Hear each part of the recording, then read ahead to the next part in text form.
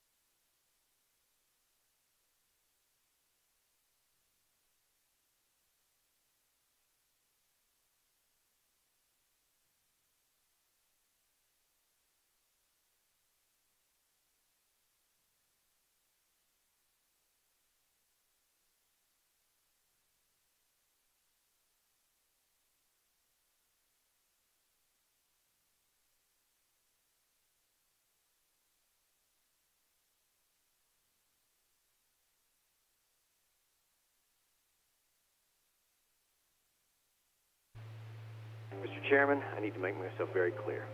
If we uplink now, Skynet will be in control of your military. But you'll be in control of Skynet, right?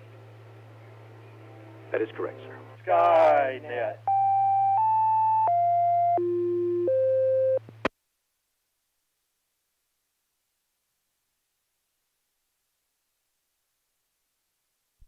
Yes, it is time for Skynet. Does anyone need to use the repeater before we begin tonight?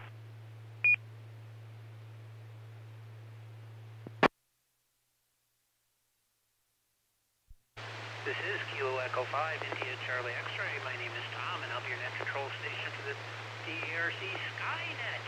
Skynet is a weekly net call every Saturday night at 9 p.m. concerning the subject of astronomy. Our purpose is to help amateurs become more familiar with the nighttime and daytime sky, astronomy, and space in general. This net is open to all amateurs interested in this topic, and we encourage your participation, comments, and suggestions for this net. Stations with priority or emergency traffic may enter the net at any time using the pro signs break, very enthusiastically in your call sign. Is there any emergency or priority traffic at this time?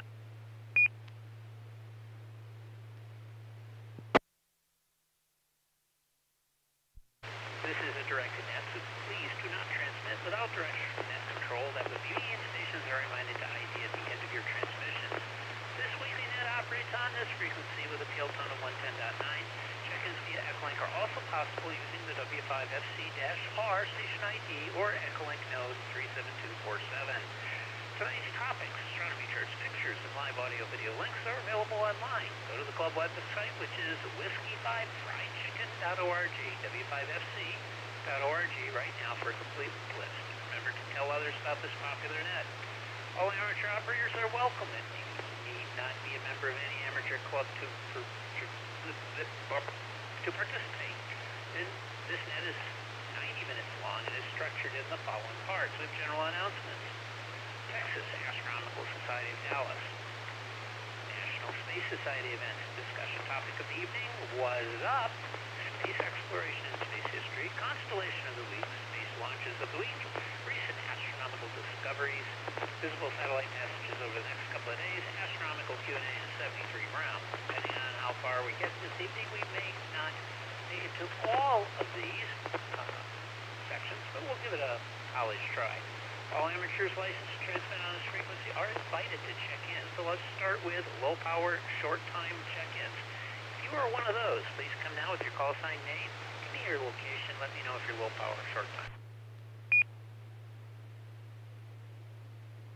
This is Whiskey Bravo number 4, Mike Foxtrot, India, WB4MFI, Ted, Dallas, low power.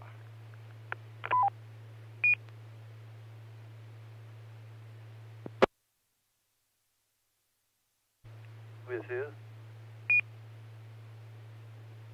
Whiskey 5 Golf Uniform Sierra, Gus, far northeast Dallas.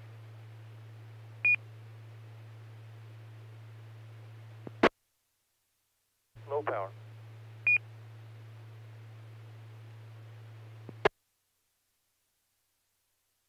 November Tango 5, Tango Mike, Tony in East Dallas, full power.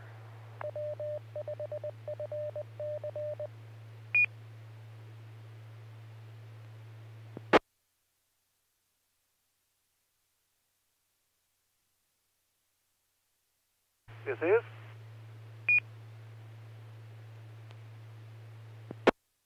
Kilo 1, Golf Bravo Delta, Guy in Forney, mid-power.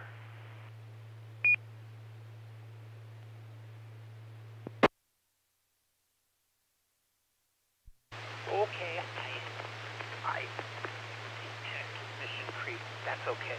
Let me get these four. I got WB4 MFI, Ted in Dallas, low power.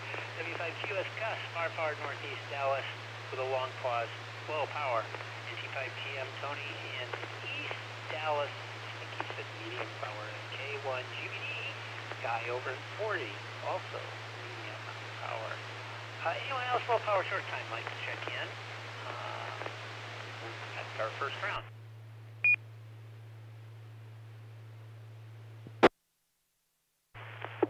Is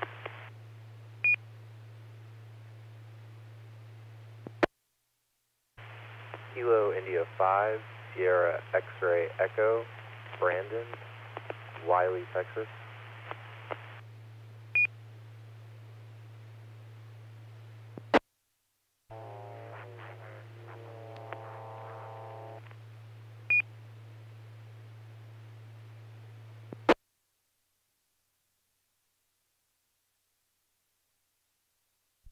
Okay, there was a double there, but I got KI5SXE, that's Brandon over in Wiley. Any of you here, I think full power short time, folks, do you have anything you would like to bring to the net now before your signal fades into the sunset? Please come with your call.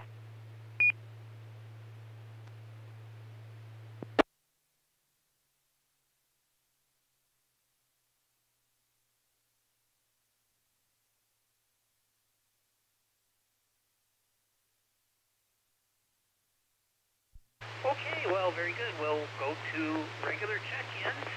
That doesn't mean that the previous check-ins were irregular, although I have a suspicion they were. Regular check-ins, if you'd like to join us over here, please come now with your call sign, phonetically, your name, and where you're transmitting from. November 5, Bravo, Bravo. Bill in Irving.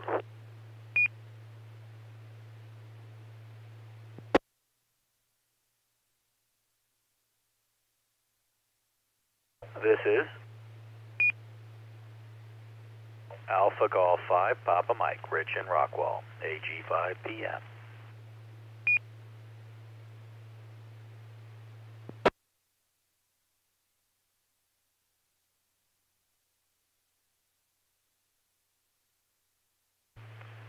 Kilo, Foxtrot 5, Zulu, Bravo, Lima, Bill, Farmers Branch.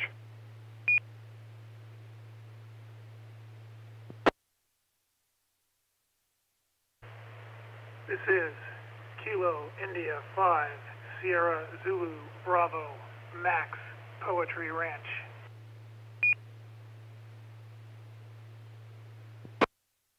This is Alpha Alpha 5, Alpha Hotel, Robert and Richardson.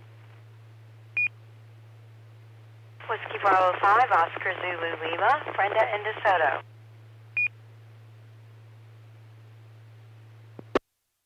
Kilo Foxtrot 5, Juliet Hotel Alpha, Chaz, Low Energy, Mesquite.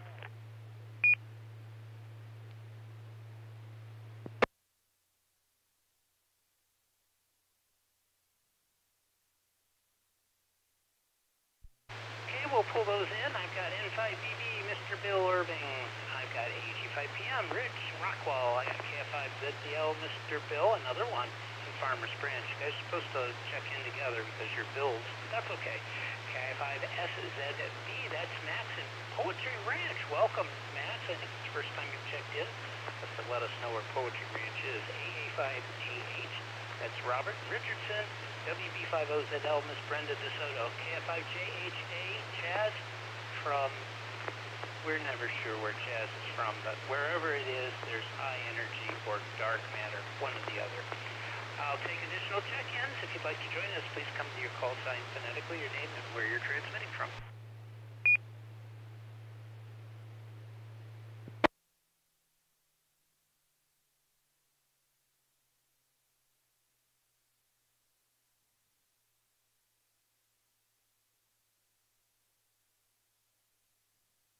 All right, we will go over to Echolink, and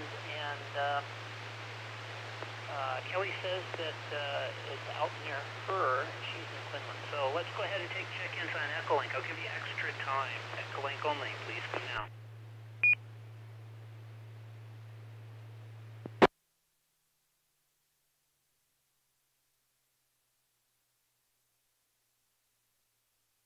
India 5, Gulf Romeo Hotel, Melissa, Northeast Dallas.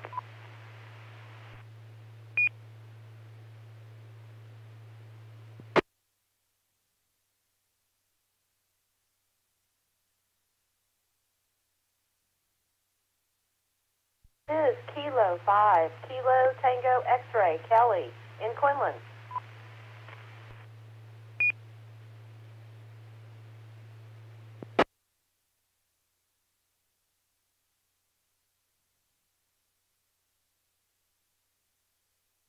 Foxtrot 5, Papa Delta Sierra, Billy and Sherman on Echo Link.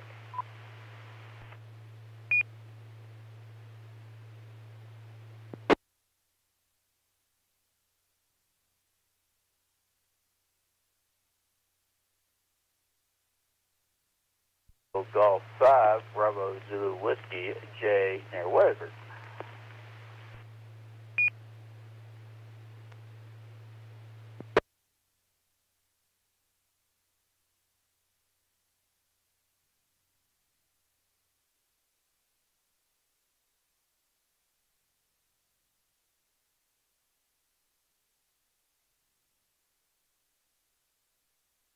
All right, pretty healthy over on Echo Link. KI5GRH, that's Miss Melissa in Northeast Dallas. K5KTX, Miss Kelly in Quinlan.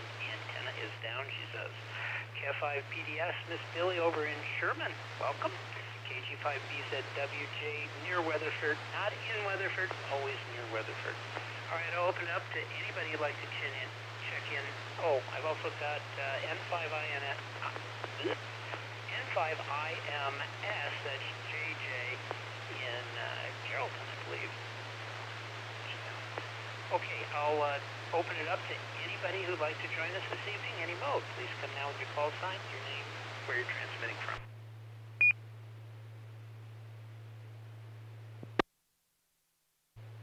This is Kilo Golf 5, Alpha Papa Lima, Patrick in Dallas.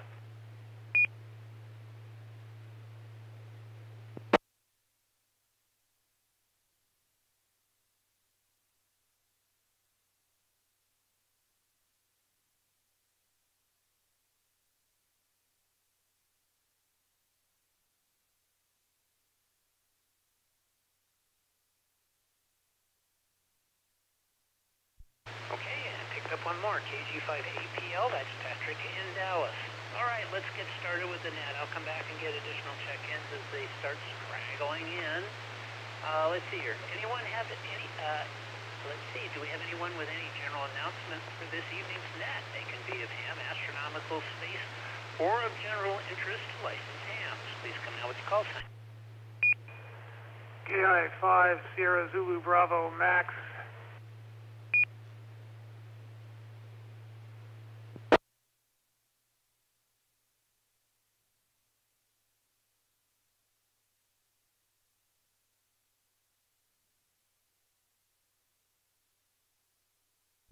Okay, KI5 SZB Max, go ahead with your announcement. Sure thing, Tom. Thanks for the net tonight. So I'm a solar system ambassador, and this week I judged for the Texas Space Grant Consortium STEM Enhancement in Earth Sciences Program, 52 applicants. Last year we had 730. I took a batch of about 22 this year. Break.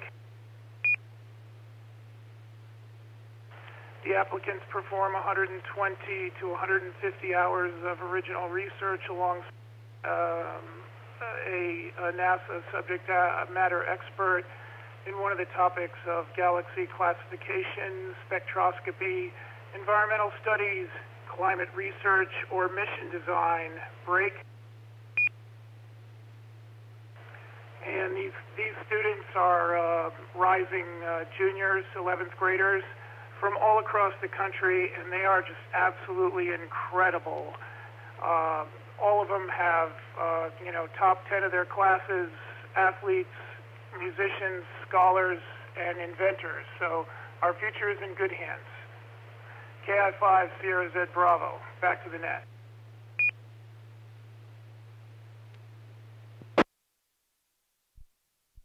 Very good, thank you, Max. Do you have a website or something you can direct us to? Don't mean to put you on the spot, but there may be some interest in this.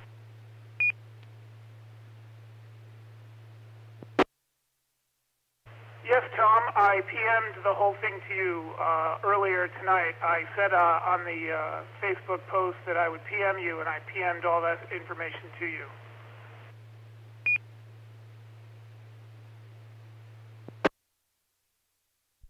All right, very good. I'll check it and I'll repost it over on the Skynet page. How's that? Sounds great. And incidentally, last year I found an anomaly in the data that a lot of these students had not had support in their astronomy research before they got into the SEAS program. And I wrote an article that appeared in the September 2021 Sky and Telescope, and that actually led to a National Science Foundation grant at Goddard, and I guess I'm an advisor on that grant, but a lot of good things falling out of this program. Back to the net.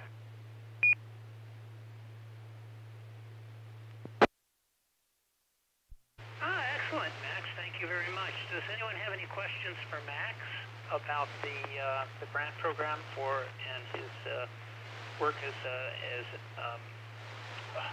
I should know, the Solar System Ambassador? Please come with your call.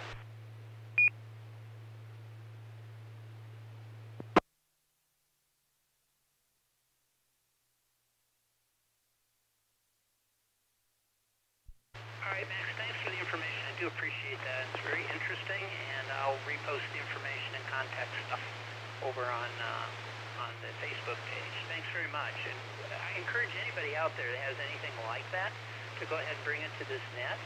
Certainly, people definitely have an interest in this, and we've got plenty of people that have been involved with the various aspects of promotion of science, astronomy, space, you name it. That's why we're all here. So if you've got any sort of information you'd like to post, don't forget to bring it here, especially if it involves the next generation of astronomers. That's always a good thing. Okay, let's see here. What have I got next on the list? General announcements. We did that. Oh, I've got a few announcements to make, I guess. Don't forget the AMSAT net. This is actually 3 of them available in the Dallas area, 2 of them locally. Tuesday evenings at 8 p.m. We have the Houston net. This is the Echolink net, and you have to have Echolink installed in order to reach it, or you can go to the live audio link, which is amsatnet.com. That is a weekly net talking about all things having to do with amateur satellites, and it hails from Houston. Here in Dallas, we have 2 nets. We have AMSAT Net East. It's in Dallas, Fort Worth, every Tuesday at 8 p.m. on this repeater with a pale tone of 110.9 Tuesday evenings. That is hosted by Tom N5HYP, or one of the people that works with him. All are welcome to check in. This one is at 8 o'clock, except for the first Tuesday of the month, which is the ERC Club Night. That's when Tom is in the meeting, so he won't have that. If you missed that one, you've also got the Dallas AMSAT Net West. This one's Wednesday evenings at 9 p.m. on the Arlington repeater. Jot this down, 147.140 megahertz with a pale tone of .9. That one has a positive offset. So if you want to, you can talk to him there. He is very knowledgeable, as are all the people that check in on that net. All right, we also have DARC nets available, and I'll list all of them here real quick. We have on Monday evenings at 7 o'clock a rotating cavalcade of different nets. First week is Ham Fixin's net. Ham Fixin's is anything having to do with food, because we know hams not only like to eat, but they like to cook. So that's first week from 7 to 8. Second week is MCOM 101. If you're interested in emergency communications, come to this net, and the people there can help you out and try and find maybe a served agency or additional information about emergency communications and how to do it. Third week is Ham Fixin's net, a second helping. Same kind of net. Fourth week is GeekNet, where we expand beyond amateur radio, but we get a lot of amateur radio requests. That's Tony, NT5TM does that one. And the fifth week, which I believe is in May, we have a surprise net. We told you what it is. It wouldn't be a surprise. But generally it is unfair participation. So there you have it. On Fridays, don't forget, we have CERT City simulation at 8 p.m. Learn about emergency radio communications via CERT-trained amateur radio operators. And Melissa, who's listening in tonight, checked in. KF5GRH is net control and coordinates everything for that net. Visit the most disaster-prone city in the universe every Friday. Search City, and all are welcome. Of course, Saturdays is the night of net. So when you come visit, we have the TechNet at 7 o'clock, 7 to 8. Anything having to do with amateur radio.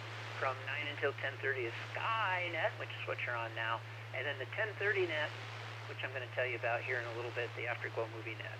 Daily at 6:30 to 7 o'clock is the ARRL National National Traffic System Training Net.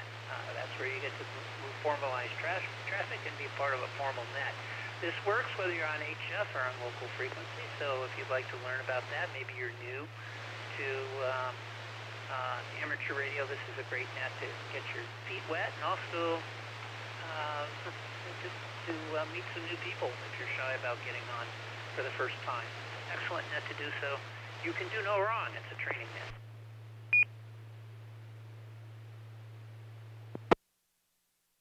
I also mentioned the Afterglow Movie Net. Here is my highly accurate information on tonight's Afterglow Movie Net. Write it down. There will be a test later. Andy and Opie stared at the radio in disbelief. Aunt B had brought a pie and parked it on Andy's desk. American apple pie. It had a file in it. Seems her former boyfriend was caught speeding inside town and didn't have the money to pay the speeding fine. It didn't matter. The radio was droning on about invasion taking place in New Jersey. The pie was getting cold. The sheriff Hick spoke. Aunt B, I cannot believe people in New Jersey are stupid enough to think there's some invasion by aliens. Even Barney wouldn't fall for this. Of course, after the invisible audience laughed, Barney blew through the door with his gun drawn. The aliens are attacking. The aliens are attacking. The unseen audience laughed again. Two things bothered Andy. One was how he was able to hear a live audio broadcast from 1939. And two, where did that invisible laughing come from?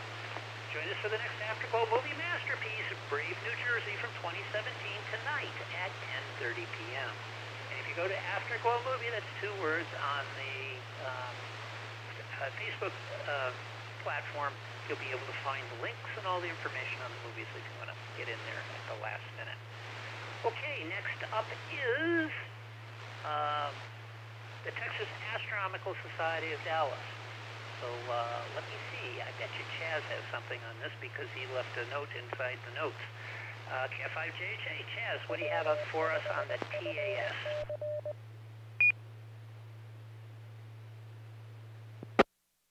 Oh, you must be reading from the, what is it now, 60-page long script now? Yeah, okay. Tom, there's actually a dog that's moving behind you. I thought it was a stuffed dog all this time, but it's actually moving behind you. Oh, I'm sorry. The next Texas Astronomical Society of Dallas Club meeting will be held on Friday, March the 25th, 2022 at 7:30 p.m. The meeting will be held on Zoom. Hopefully we'll go back in person sometime in the next couple of months. Dr. Michael Pierce from the Department of Physics and Astronomy at the University of Wyoming will be our featured speaker. I'm not quite sure what his topic is. The TAS Club members will receive an email link to the Zoom meeting in advance of the meeting, usually about a week ahead of time. And the Saturday night public observing sessions that TAS holds has been placed on hold because of COVID for about 2 years. One of the reasons why Skynet was picked to be on a Saturday night so that there would be an opportunity for live reports from TAS public observing sessions. But since they've been put on hold, we haven't heard any reports from the last 2 years. Check the Texas Astronomical Society website, texasastro.org, for up-to-date information and details about meetings and public observing sessions. And back to you, Tom. KF5JHA.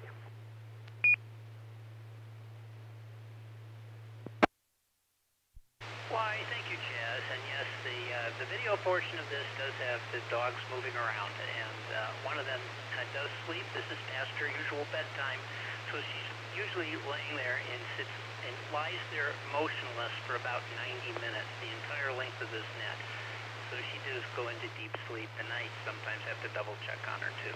All right, Next up is the National Space Society events and activities. That would be Bill, N5BB. Bill, I know you're checked in, so tell us about National Space Society, please. Very good, Ken. This is N5BB. Yes, I am the membership director of the North Texas chapter of the National Space Society. And we have our meetings on the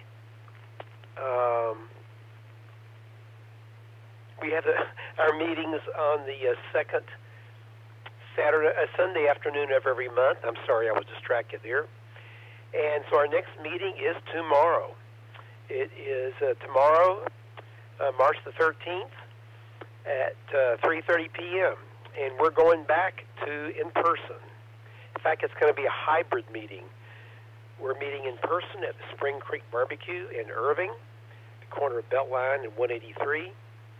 And we'll also be trying to do it over WebEx, if I can make it work. I've done it before, but it's hard.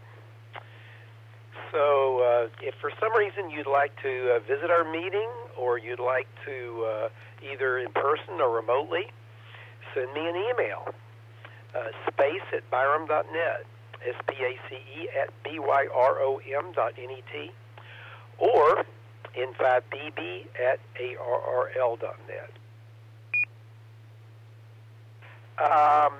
The topic tomorrow is going to be the future of NASA and commercial space flight. So we tried to do this at the last meeting, but we had some big technical trouble. So we're going to try again. It was all WebEx, and so there was nothing in person to... Anyway, we're going to try again tomorrow, and hopefully it'll work out just fine. We participated at the Dallas Regional Science and Engineering Fair. I was one of the judges for National Space Society award, gave some awards out, although they won't be official for a while longer, so they're not public yet, to some kids, some high school kids. And that was great fun. We got to do this over at Fair Park just a few weeks ago. Beside the meeting tomorrow, we're going to be participating in the Design Your World STEM event. This is at the Girl Scout facility out near the Boy Scout facility there on Whispering Cedar Drive. This is near I-20 and Loop 12 and that whole area down there. And so we're going to be doing that on Saturday, March the 19th with the Girl Scouts. And that's called the Design Your World STEM event. And there are some other events which we're going to be participating in, which, I apologize. I wasn't completely prepared here, so I've got to look it up. There's a few more things happening in the future, but they're actually not in my calendar yet, so I can't look them up. One more piece of news related to space is, and this came through my group, National Space Society, Firehawk Aerospace. That's F-I-R-E-H-A-W-K. Firehawk Aerospace is a startup that is building 3D printed hybrid rocket engines. And they just moved their headquarters to Richardson, Texas. So they're located off of Greenville Avenue. This is right north of Campbell Road. So if you remember where the old Nortel headquarters was before they collapsed over on 75, this is a couple of blocks to the east of that. A couple of blocks north of Campbell Road, near the intersection of Glenville and Greenville Avenue. And Anyway, they're building hybrid rocket engines. What is a hybrid rocket engine, you might ask? Well, they're doing it with a 3D printed version, so they take some rocket fuel different from other rocket fuel that's been used in the past for this, and they're 3D printing it into the proper shape and everything. And the rocket uses liquid oxidizer. So it's a solid fuel rocket with liquid oxidizer, but they can start and stop the rocket, which is very unusual. So there's a lot of advantages to this. It's supposedly 20% of the price of many other rockets, and they can design one in a few months rather than a few years. So anyway, it's a startup, and they're in Richardson. So that sounds very interesting. Our National Space Society group is going to be trying to get some of those people to come to our meetings and talk to us about their new technology. So we have two companies building rockets and rocket components in the DFW area, two smaller companies. We have the Firehawk Aerospace, and we have Exos Aerospace building rockets over near Greenville off of I-30. That's all I got, Tom, inside BB.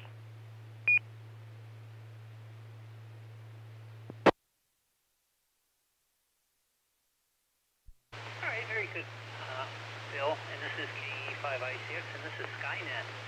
So on this section, I get to the discussion topic of the evening. It's mostly just more like reporting, but start is a question and answer. It's fairly easy to stump me, so if you do have a question.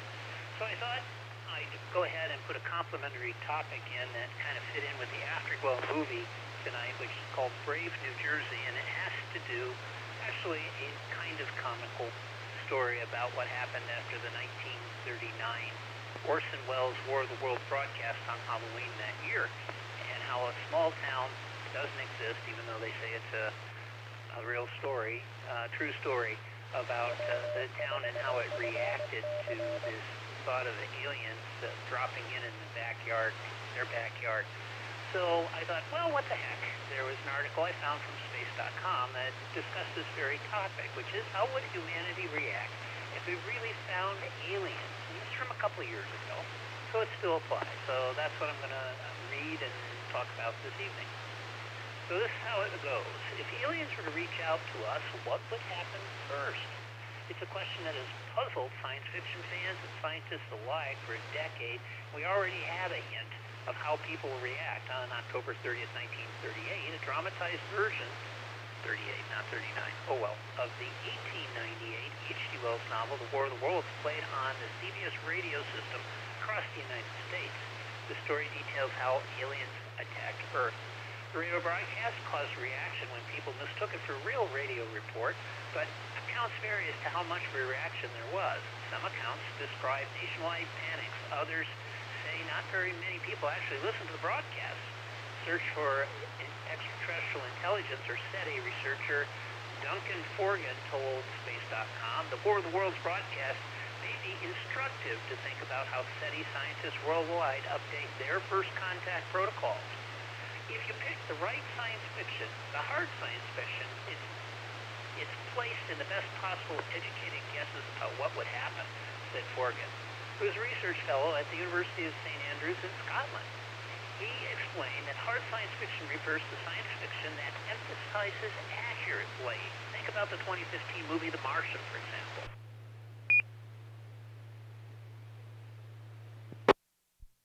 If researchers find a signal today, Forgan said, one of the things they will have to manage is a public used to getting constant news updates on Twitter and other forms of social media. It's something Forgan and his colleagues are already working on. The International Academy of Astronautics Studies Permanent Committee created a post-detection protocol in 1989 that was slightly updated in 2010. The new update is starting soon. It should be finished in a few years, Forgan said.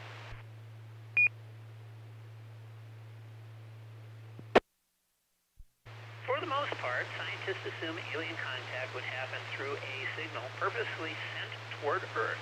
The acid test is to make sure the signal is verified by multiple observatories at SETI Institute. Senior astronomers, that's SOSTAC. It would take a while to verify, and then the people who like to think about these matters says you would have to have a news conference and announce this to the world, he said, but he added that it wouldn't work unless everyone in the project were sworn to secrecy. In this era of news leaks, he said, the situation is very unlikely to hold.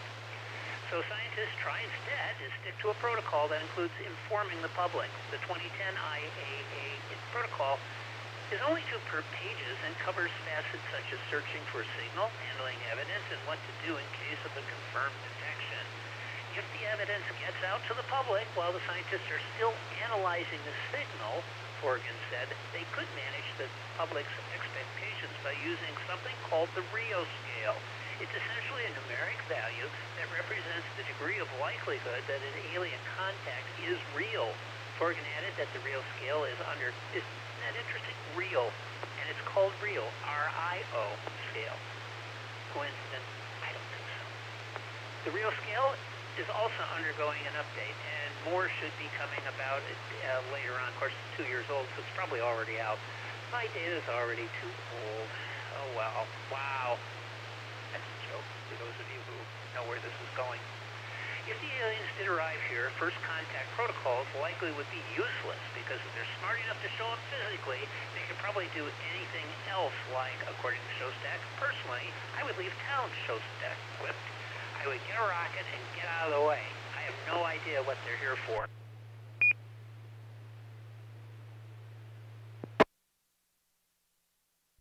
But there's little need to worry. An Independence Day scenario of aliens blowing up important national buildings such as the White House is extremely unlikely, Forgan said, because interstellar travel is difficult. This feeds into something called the Drake equation, which considers where the aliens would be and helps show why we haven't heard anything from them yet. To find a signal, first we have to be listening for it, SETI. Listening is going on all over the world, and in fact, this has been happening for many decades. The first modern SETI experiment took place in 1960 under Project Ozma. Cornell University astronomer Frank Drake pointed a radio telescope located at Green Bank, West Virginia, at 2 stars called Tau Ceti and Epsilon Arandi. He scanned at a frequency astronomers nicknamed the water hole, which is close to the frequency of light that's given off by hydrogen and hydroxyl, one of hydrogen's atoms bonded to one oxygen atom.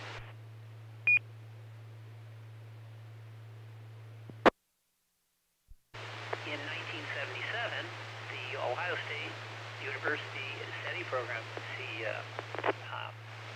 Chaz is going crazy over this one, made international headlines after a project volunteer, Jerry Hyman, wrote "Wow" beside a strong signal a telescope there received. The August 15, 1977 "Wow" signal was never repeated, however. There have been many, many projects since then. As a taste, the SETI Institute was founded in 1984. While it may be the most famous of the SETI projects, there are many other independent SETIs at universities and institutions worldwide that have done work over the decades. One of the center's major initiatives is Project Phoenix, which scanned nearby sun-like stars. Currently, the SETI Institute, in collaboration with other institutes, is working on a concept called the Allen Telescope Array, which has dozens of radio dishes in Northern California. In 2015, the well-known physicist Stephen Hawking and many other researchers launched Breakthrough Listen, a program that will scan 1 million Milky Way stars and 100 nearby galaxies for extraterrestrial life. While searches of alien messages aren't ongoing in space, there have been efforts to communicate with beings that may come across our spacecraft. The Pioneer, I had to get the picture down if you're watching the video feed, the Pioneer 10 and 11 probes flew by Jupiter, and in Pioneer 11's case, Saturn, to eventually make their way out of the solar system. Before their launches in 1972 and 73, respectively, a Pioneer plaque was mounted on board each spacecraft. It shows the form of a human body and where Earth is located in the galaxy.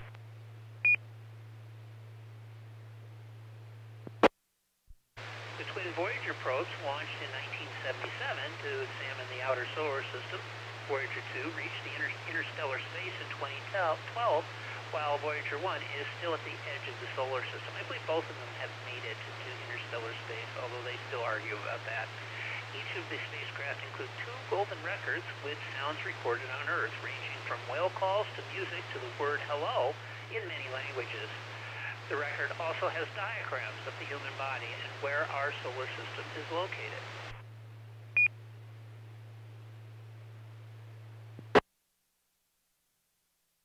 Scientists also transmitted a radio message from the Arecibo Observatory in Puerto Rico in 1974. The so-called Arecibo message includes such things as numbers 1 through 10, the atomic numbers of elements such as hydrogen and oxygen, information about DNA, and diagrams of the human body, the Earth, and our solar system. In a related field, the study of exoplanets also accelerated in recent years with the Kepler mission, which has found more than 2,000 confirmed exoplanets alone, as well as other observatories on the ground and in space. Scientists are now trying to characterize which of these planets may be the most habitable. Atmospheric studies and more detailed looks at star activity will be some of the activities scientists undertake with future telescopes, such as the James Webb Space Telescope, which was launched earlier this year.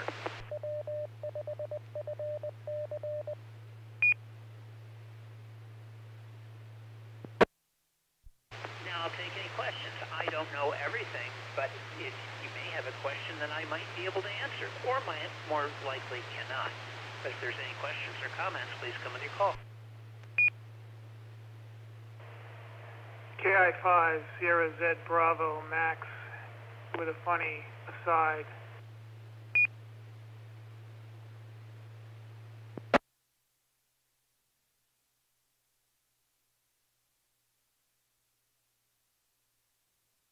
KI-5SZB, Max, go ahead with your aside. This should be good.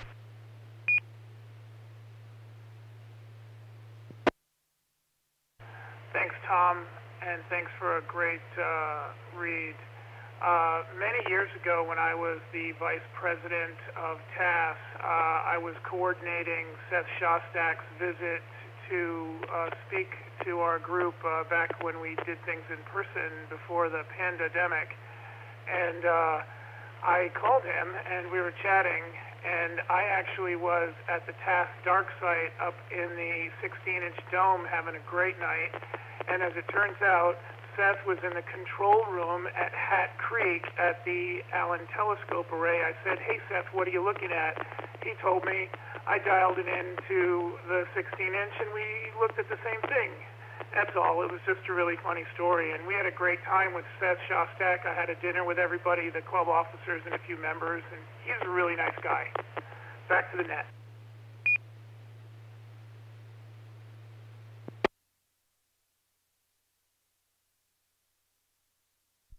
Very good. Thank you, Max. I was just looking it up to see here. He has a weekly podcast, Big Picture Science, which, by the way, he's been doing now for at least, I think it's around at least 10 years now. It's quite interesting. He had dedicated most of it to just astronomy, but has since struck out, at least in the last 4 or 5 years, to Big Picture Science, talking about other things. But he always brings it around to astronomy at some point. So check it out. Look him up. He has SethShostak.com. If you go there, you'll find more information about the guy. He's quite interesting, and he's very entertaining, as you well know. So thanks, Max, for sharing that. I appreciate it. Let me go ahead and ask if there's additional check-ins before we move to what's up. And so if you'd like to join us this evening, please come now with your call sign, your name, and where you're transmitting from.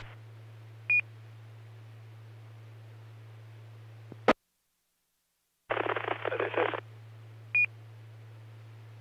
November 8th, Whiskey Romeo. NAWWR, Romy, I'm mobile in North Richland Hills.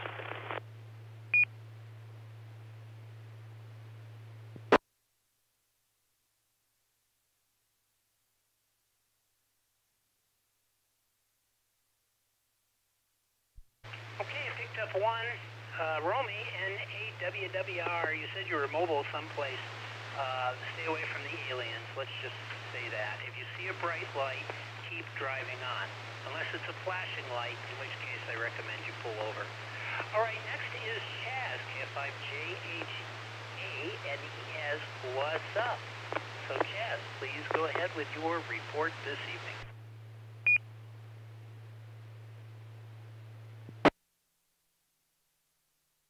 Why, good evening, everyone. Thank you, Tom. And it is the Ohio State University. And it was probably just me walking around on the ground plane of the radio telescope in 1977 because I was a student there at that time. That's what they detected. I am an alien, yeah. Slide Master, that's slide number 1, isn't it? This is Chaz, KF5JHA. My degree's in astrophysics. I'm in charge of the astrophysics lab and geology lab at Dallas College on the Brookhaven campus, and we call this segment of Skynet What's Up. Slide number 2 is not quite right, so if you're looking at the video version, I forgot to change it from last year's version to this year's version. It should say March 13th, 2022. Anyway, let's get into what the verbiage is for slide number 2. So what do we do tonight that we only do once a year? No, we do Skynet every week. We change from standard time to daylight saving time. Yes, it is written and pronounced daylight saving time, not daylight savings time. Tonight, in just a few hours, we change our clocks at 2 a.m. and go forward by 1 hour to 3 a.m. This makes us on Central Time Zone daylight time. So we say we spring forward. Why do we do this crazy thing? We are actually on daylight saving time longer than standard time, so daylight time is actually our standard time. Couldn't we just stay on one or the other and not change? I confused you yet? Slide Master, slide number 3, please.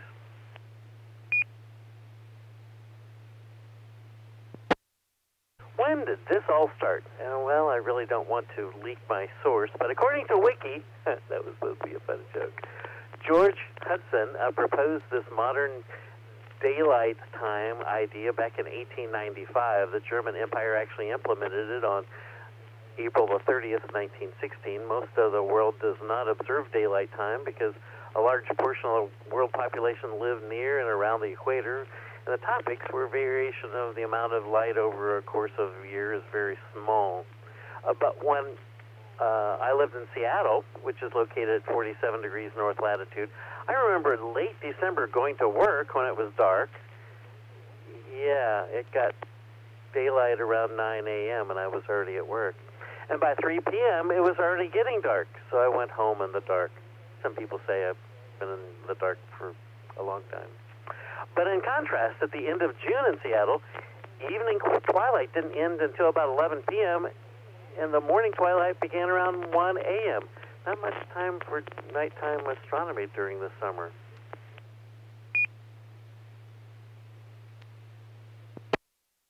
Slide Master, slide number 4. So, why daylight time? The idea goes like this.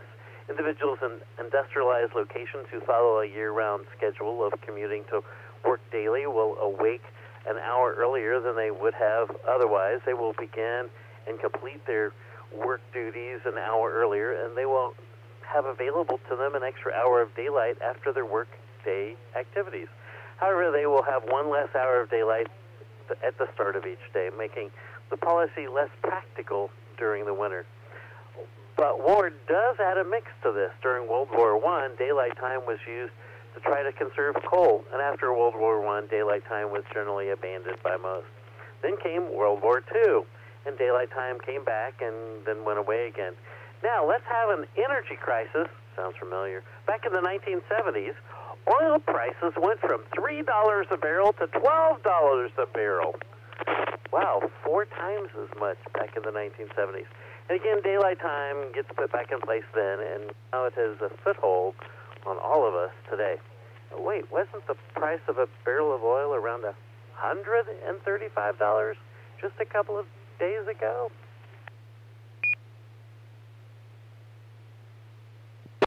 Slide Master, slide number 5, please. When we shift to daylight time has generally changed over the years too. Right now in North America, we make the change from standard time to daylight time on the second Sunday of March at 2 a.m. We skip the hour from 2 a.m. to 3 a.m. on that day. To remember, we use the phrase spring forward an hour, since we set our clocks forward an hour.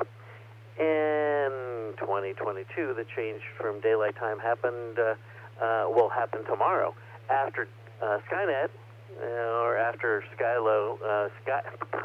Afterglow movie tonight. You probably set your non-computer controlled clocks ahead by 1 hour before you go to bed tonight. Now, on the first Sunday of November at 2 a.m., we go back to standard time and set our clocks back an hour to 1 a.m. But remember using the phrase fall back an hour.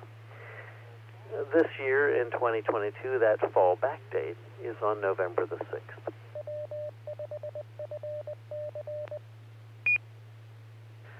Slide Master, slide number 6, please. There are some locations in the U.S. that don't move their clocks around. Arizona, Hawaii, Alaska, and some. Maybe it could happen in Texas, too. Over the last couple of legislative sessions in Texas, there have been Senate bills and House of Representative bills that propose that Texas either stays on daylight time year-round permanently or stay on standard time year-round permanently. If you like that idea, then contact your state representative and senator to say yes on these bills at the next legislative session.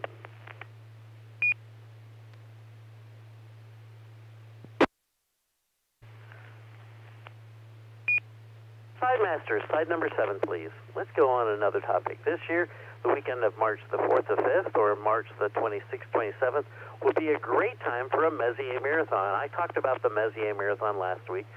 If you missed my Messier Marathon coverage last week on Skynet, then go back and listen to the archive on YouTube. But if weather cooperates on March 26th, 27th, then I may do a pre-recorded session of my segment for Skynet. Could be interesting. Slide Master, slide number 8, please.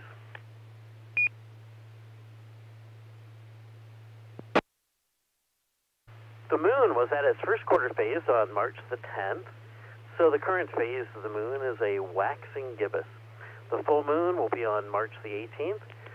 On March the 23rd, the moon is at perigee, which is the point in the moon's orbit that is closest to the Earth at a distance of 369,760 kilometers. On March the 25th, the moon will be at its third quarter phase. On April the 1st, no pulling. The moon will be at its new phase.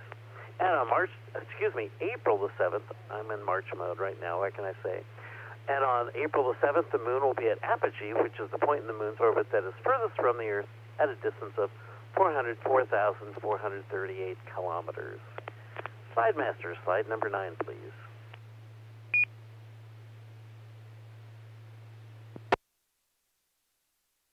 A conjunction of our two closest planets, Venus and Mars, will take place on March the 13th in the early morning southeastern sky. I'd be looking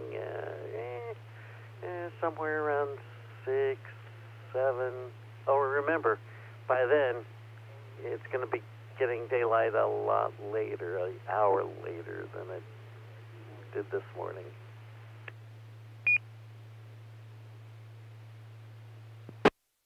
Slide Master, slide number 10. Jupiter and Mercury will be in conjunction on the morning of March the 20th in the very low east-southeastern sky. If you can spot Jupiter and Mercury in strong twilight, then you should be able to spot 3 other planets to the upper right, Saturn, Venus, and Mars. This means you will have seen all 5 of the planets visible to the unaided eye at the same time.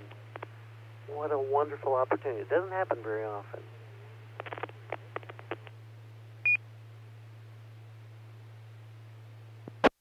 Slide Master, slide number 11. On March the 20th at 11:53 a.m. Central Daylight Time is the moment of the vernal equinox. On this day, the sun rises directly east and sets directly west. There's only one other time of the year that the sun rises directly east and sets directly west, at least for us here, I should say, and that is the autumnal equinox. More on this next week during the What's Up segment of Skynet. Slide Master, slide number 12, please.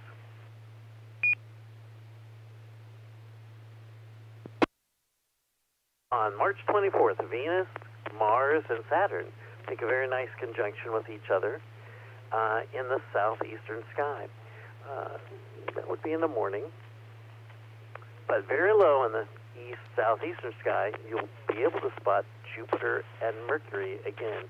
So once again, all 5 visible planets at once. What a bonus.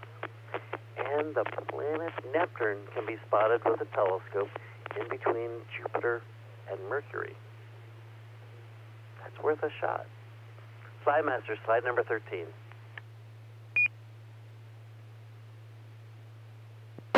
On March 28th, in the early morning southeastern sky, you'll have a conjunction of the Moon, Saturn, Venus, and Mars.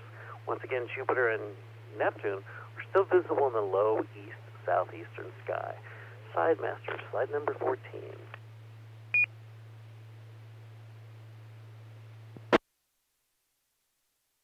And on March 30th, the conjunction of the Moon, Jupiter, and Neptune in the very low east-southeastern morning sky is something that you could look forward to.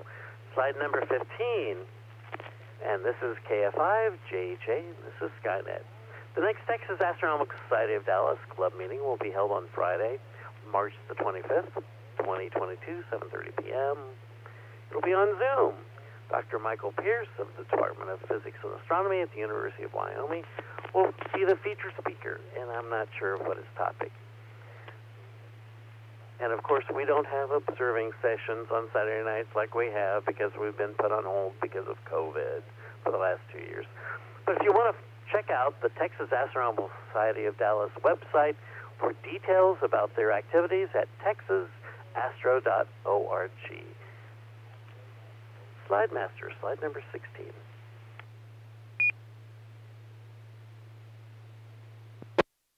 Now, do any of you out there in Radio Land have a question or need a fill on any of the information, or do you just have a general question on astronomy? I don't know everything, but I might know the answer to your question, or another person on this net might know the answer. Come now with your call sign if you have a question.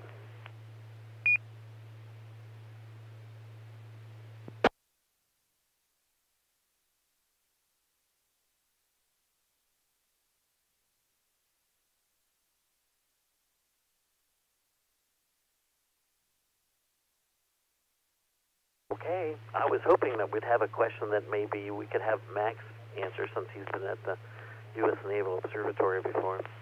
Okay, slide number 17. So as the moon waned at the end of February, so that these words for this segment of Skynet: stay safe, keep well, pray for our world. It's the only one where humans live. And until next week, actually I'll be doing another Skynet segment in a few minutes. Keep looking up so you know what's up. And this is Chaz, KF5JHA, back to our net control. Pray for Ukraine, too.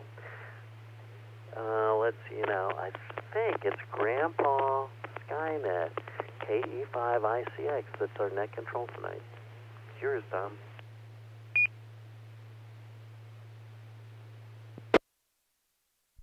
Well, thank you, Chaz. You did great.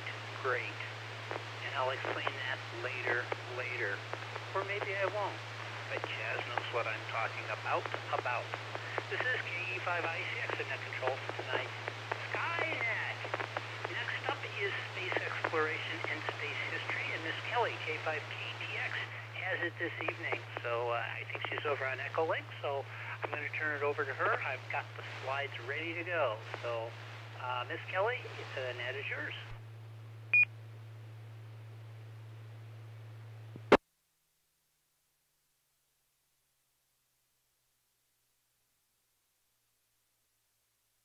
Tom, this is K5KTX. Good evening to everyone on the net.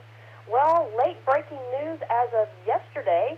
Engineers and technicians at NASA's Kennedy Space Center in Florida drove Crawler Transporter 2, which will carry NASA's moon rocket to the launch pad, to the doors of the Vehicle Assembly Building, or VAB.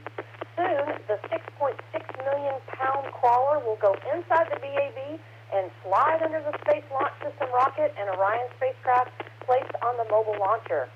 technicians will finish up preparations to transport the rocket traveling at a top speed of 1 mile per hour to Launch Complex 39B for a wet dress rehearsal test ahead of the Artemis 1 launch. This week, the Kennedy team also completed painting the NASA worm logo on the Space Launch System solid rocket boosters. While painters added parts of the iconic logo before the segments were stacked, they had to wait until the boosters were fully assembled to finish the job. In addition, the team has continued to retract the 20 platforms that surround the Space Launch System rocket and Orion spacecraft ahead of rollout on March the 17th for the wet dress rehearsal test. The wet dress rehearsal will be the final major test for the Artemis 1 mission and will ensure the rocket, spacecraft, ground equipment, and launch team are go for launch. NASA is reviewing launch opportunities in April and May, so we have some exciting things to look forward to. Now, this coming week on NASA TV on Monday, March the 14th at 4:30 p.m. Central Daylight Time, there will be a news conference to discuss the first rollout and wet dress rehearsal for Artemis 1 readiness update. And then on March the 17th, Thursday at 4 p.m., we'll begin live coverage of that first rollout of NASA's Artemis 1 rocket.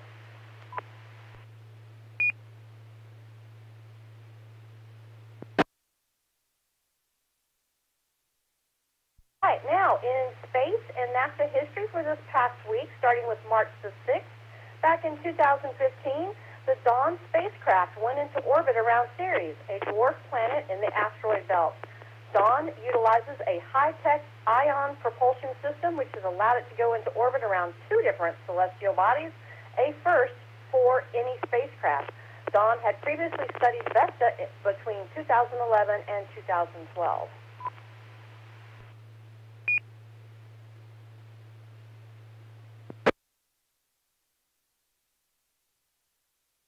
March the 9th, back in 2011, Space Shuttle Discovery completed her final mission. STS-133 touching down NASA's Kennedy Space Center at 11:57 a.m. Eastern Time. Discovery first launched in 1984, the third shuttle orbiter introduced into the NASA fleet.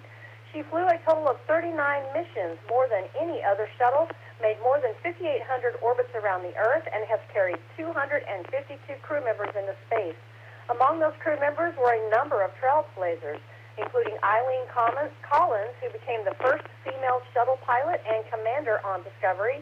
Bernard Harris became the first African-American to perform a spacewalk. Senator Jake Garn became the first sitting member of Congress in space, and Senator John Glenn became the oldest person to fly in space. Discovery was the first shuttle to dock with the International Space Station on STS-86 after the delivery of the Unity module by Endeavour on STS-88. On her final mission, the crew of STS-133, Steve Lindsay, Eric Bowe, Alvin Drew, Nicole Stott, Steve Bowen, and Mike Barrett attached the permanent multi-purpose module to the International Space Station. After retirement, Discovery was delivered to the Smithsonian Institution and is now on display at the National Air and Space Museum.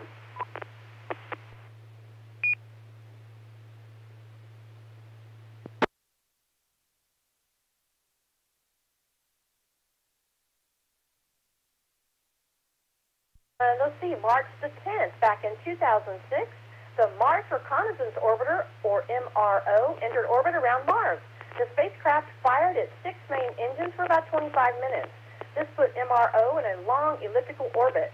Over the next 6 months, MRO used close passes through the upper atmosphere of Mars, known as aerobraking, to slow itself by about 1,000 meters per second and arrived in a near-circular science orbit.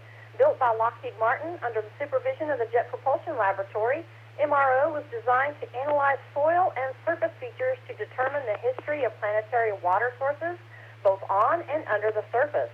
The spacecraft was also outfitted with one of the largest cameras flown on a planetary mission up to that point in order to observe geological and water features that could obstruct or damage landing and roving vehicles.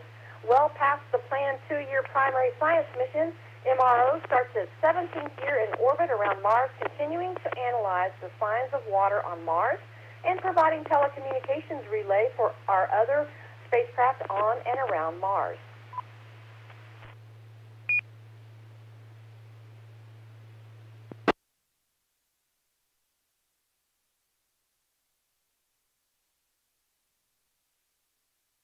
March 11th, way back in 1960, Pioneer 5 was launched from Cape Canaveral Air Force Station to begin research on the space between Earth and Venus. The spacecraft carried 6 scientific instruments used to measure magnetic field phenomena, solar flare particles, and ionization in the interplanetary region. Pioneer 5 sent over 3 billion bits of data back to Earth at a maximum speed of 64 bits per second. Regular data transmissions lasted only until the end of April 1960. The last communication of any sort with Pioneer 5 came at the then record distance of 22.5 million miles on June 26, 1960. Data from Pioneer 5 confirmed the existence of magnetic fields throughout our solar system.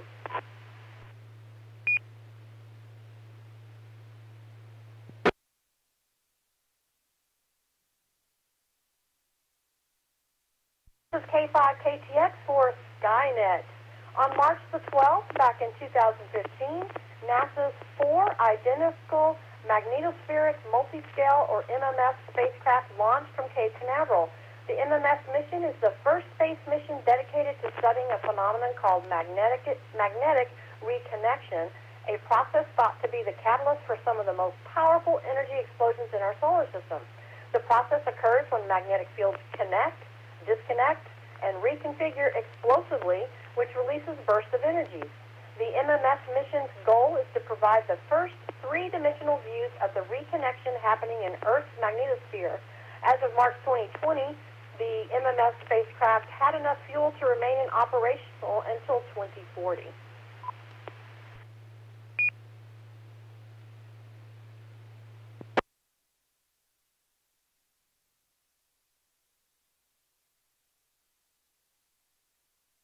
Finally tonight, astronaut birthdays for the past week. March the 6th, back in 1927, was Gordon Cooper, who was part of the Mercury Atlas 9 and the Gemini 5 mission, and I'm very happy to say that I had the opportunity to meet him just a few years before he passed away. So what a great person to meet. March the 7th, 1936, Lauren Acton, who was on Space Shuttle mission STS-51F. And March the 10th, 1961, Laurel Clark, who was on Space Shuttle mission STS-107. As you know, she was one of the 7 astronauts we lost on that mission. March the 11th, 1956, Curtis Brown, he was on several Space Shuttle missions, STS-47, 66, 77, 85, 95, and 103. And March the 12th, 1923, Wally Schirra, who was on Mercury Atlas 8, Gemini 6A, and Apollo 7. And that's all I've got this evening, Tom. This is K5KTX. Back to you.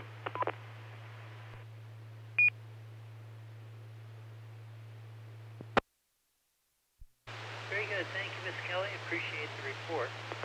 And this is KE5ICX. My name's Tom. We're doing Skynet. Well, we can't let Chaz get too far away, so I'm going to go ahead and hand this over to him. He has another segment to do. This one is Miss Carolyn's Constellation of the Week. So, Chaz, please take it away. But bring it back when you're done.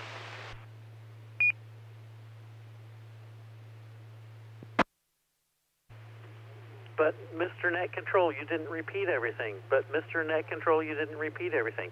Maybe it has to do with the constellation of the week. We'll get to that in a moment. Miss Carolyn's Constellation of the Week is named in honor of Silent Key Carolyn, KC5OZT. Carolyn contributed to Skynet each week, almost from its beginning in 2012 until May of 2019, with a detailed look at one particular constellation each week. Thus, there are about 52 easily visible constellations seen in Texas throughout the year out of the 88 total constellations.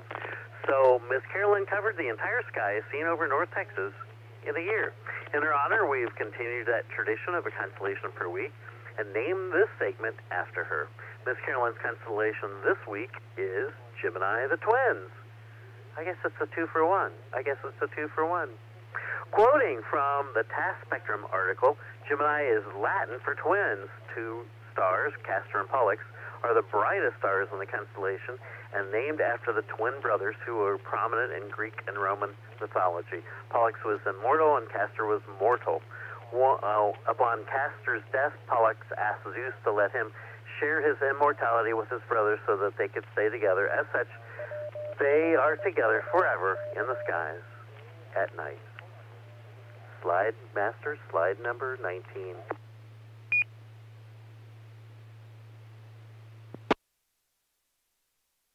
And this is why you stay up late at night, because of the jokes of the week, I know.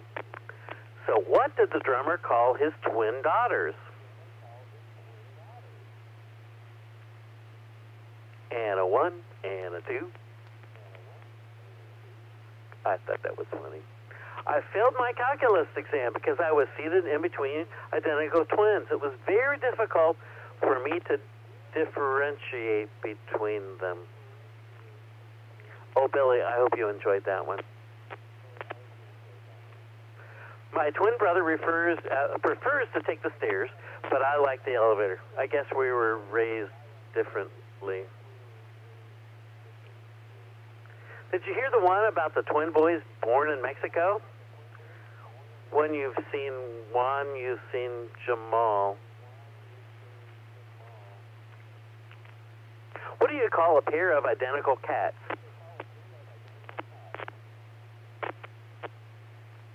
Duplicates. Okay, that one's maybe a stretch. I have one more left. Yeah, I see applause over there on Echo Link, yeah. A friend of mine told me that my daughter and my wife look like twins. I said to them, well, they were separated at birth.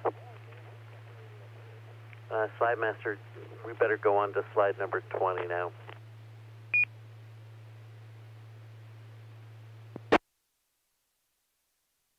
Castor is a multiple star system that lies about 47 light years away. Visually, in a telescope, it appears as two white stars, just 2.2 arc seconds apart. There is Castor A and Castor B, and there is a third, much fainter member, Castor C, separated by about 72 arc seconds. Each of these three stars is a spectroscopic binary, so Castor is a six-star system. The two components of Castor A are each about twice the size of the Sun. Castor B components are about 1.5 times the size of the Sun. Castor C's components are red dwarfs and are smaller than the Sun. In addition to being spectroscopic, Castor C is an eclipsing binary as well. Castor is noted for being the first true physical binary star to be recognized as a binary star. Pollux is actually slightly brighter than Castor, yet it has been given the beta designation. Burnham's Celestial Handbook notes that some theorize that one of the two bright stars of Gemini may have changed its brightness over the last few centuries. Pollux's yellow star is about 4 to 5 times larger than our Sun. It is about 35 light years away. Pollux is one of the few naked eye stars ever to have been found to have an exoplanet orbiting around it. It's believed to have a mass of about 2.3 times that of Jupiter.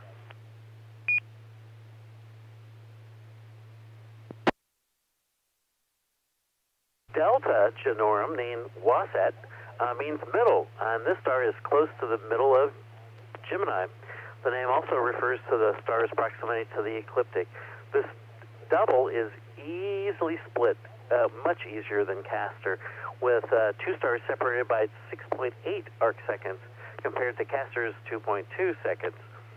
The brighter star, shining at about 3.5 magnitude, is whitish in color, owing to the fact that it is an F white star. There's classifications of O through M, and this is an F-type star. The dimmer companion shines at 8.2 magnitude and is a K-type star, a yellow-orange star. Interestingly, it appears to have a purple tint, according to Dave Hutchinson. Historical note, the late Clyde Tombaugh discovered Pluto only a half a degree away from Delta Genorum in February of 1930. Slide Master, slide number 21, please.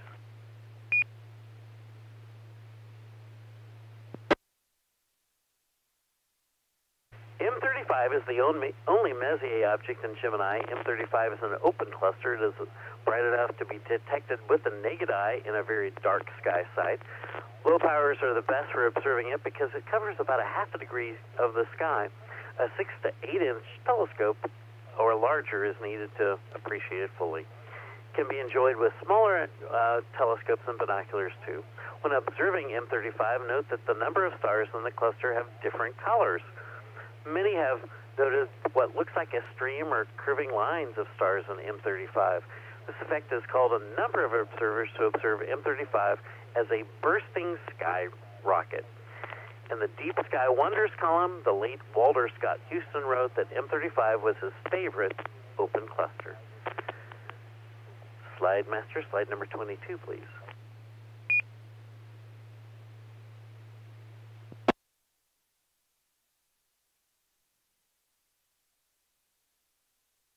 NGC stands for New General Catalog. 2158 is an open cluster only 22 arc minutes away from M35.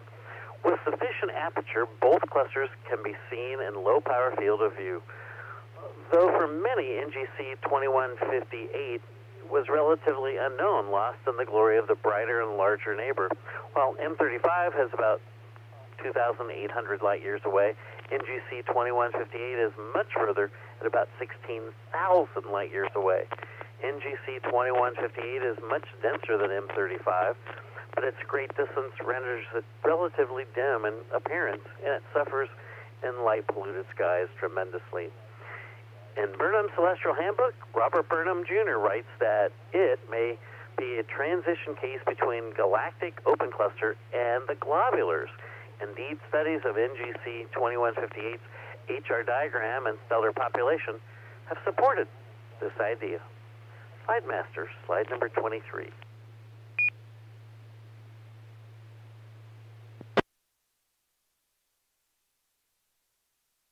NGC 2392, the Eskimo Nebula, is a planetary nebula. Visual challenge object. It is in his book, The Caldwell Objects. Stephen J. Amira writes that the Eskimo Nebula appears so nearly stellar at low power that it would not be difficult to sweep past it while looking for a diffuse object, which adds to the challenge of finding this object. However, even in a small telescope, NGC 2392 is bright enough at magnitude 9.2 that many observers note that it is easily seen, or it appears bright, which may be why it's included in the Astronomical League Urban Club list. Dave Hutchinson recommends an 8-inch scope or larger, and it is a marvelous object to be viewed in a 16-inch using high magnification and an O3 filter. With equipment like that, you may be able to make out some structure that is noted in some photographs. The shape and structure of NGC 2392 suggests that a mini human face surrounded by a fur-lined parka, which gives it a popular name of the Eskimo Nebula. With a bright central star highlighting the nose and the face, some have seen a face of a clown instead, while others see a face of a lion with a furry mane. Robert Burnham Jr. wrote to him, the whole nebula irresistibly suggests the classic, unforgettable features of the late W.C. Fields.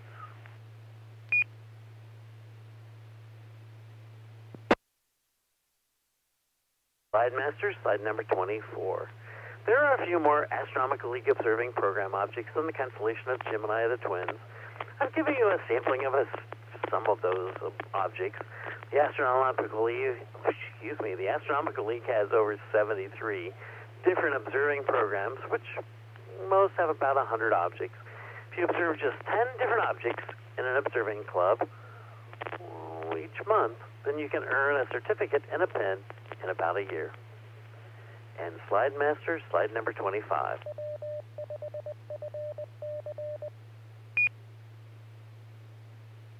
And that is Miss Carolyn's constellation of the week, Gemini the Twins. I want to thank my friends Dave Hutchinson and Dennis Harwell for the research and words on the deep sky objects that I've used, borrow, and steal for every night, including tonight. I also at times use the website constellation-guide.com for information. Now, next time, I'll take a look at Boopus, the Boop Deck. We'll talk about that more next week. And this is KF5JHA, back to our net control, 73, everyone. Take it away, Tom.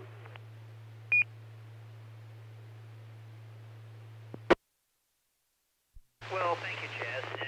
looking at the script, and I thought it said puppies, the poop deck. I got one of those here. But it's actually puppets, the poop deck. All right, this is KE5ICX. My name is Tom. I want to acknowledge a couple of people that are over on YouTube. We got KE5ZTV, that's Kyle. I think he was in Dallas. He may even be in Dallas today. We got KD5IFS, that's Brian. He appears to have been in Dallas. I recognize the scenery behind him, so I would say that's him. Okay, let's see here.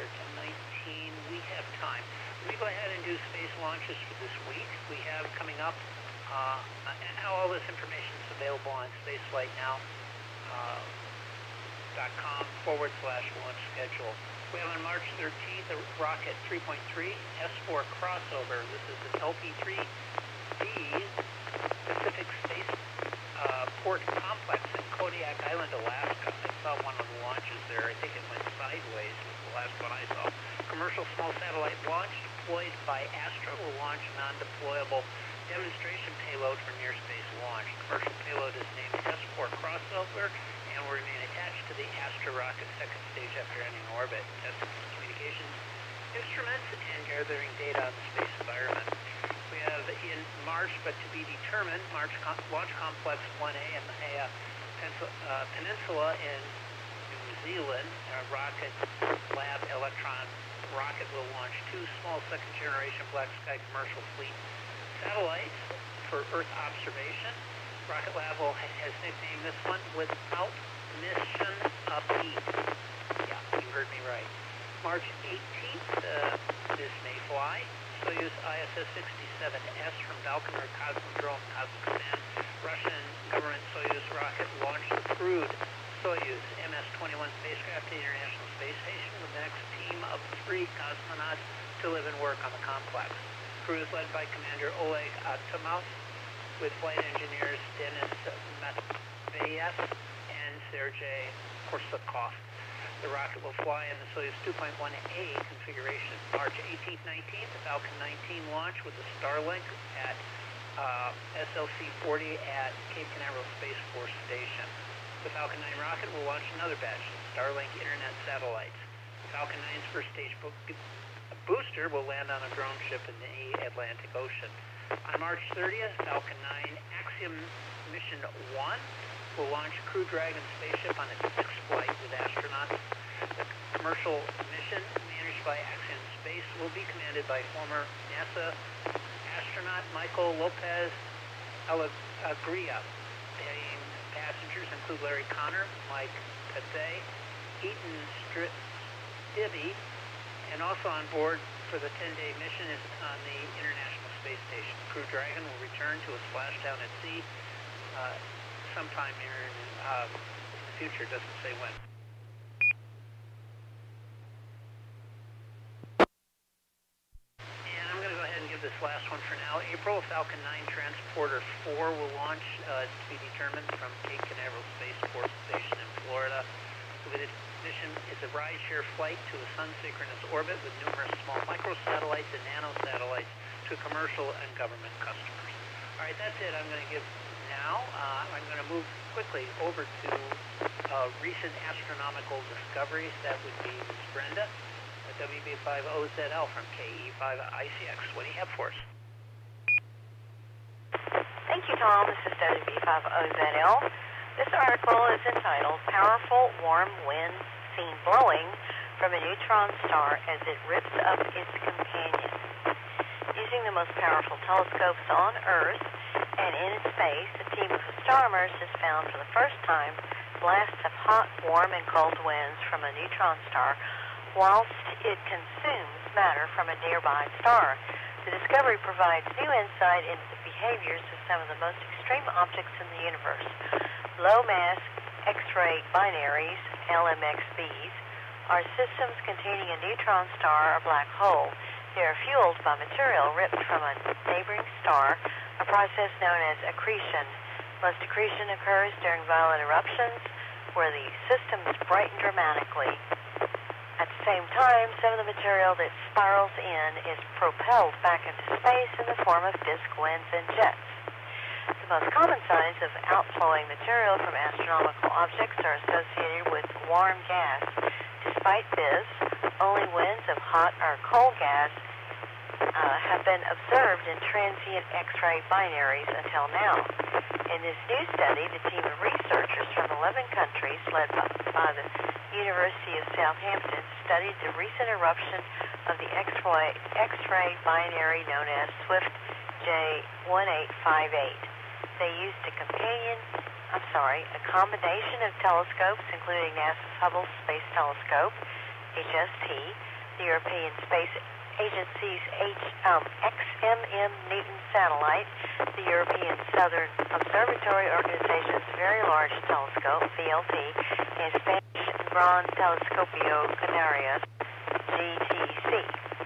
The results showed persistent signatures of a warm wind and ultraviolet wavelengths occurring at the same time as signatures of a cold wind and optical wavelengths. This is the first time that winds from such a system have been seen across different bands of the electromagnetic spectrum. Lead author Dr. Noel Castro-Segura of the University of Southampton says eruptions like this are rare, and each of them is unique. Normally they are heavily obscured by interstellar dust, which makes observing them really difficult. Swift J1858 was special because even though it is located on the other side of our galaxy, the obscuration was small enough to allow for a full multi-wavelength study. Only one other system, the black hole X-ray binary V404 SIG, has shown similar properties. However, our attempt to perform the same experiment on that system was unsuccessful because the eruption ended before we could get the ground-based and space-based telescopes to observe it simultaneously. Co-author Dr. Hernandez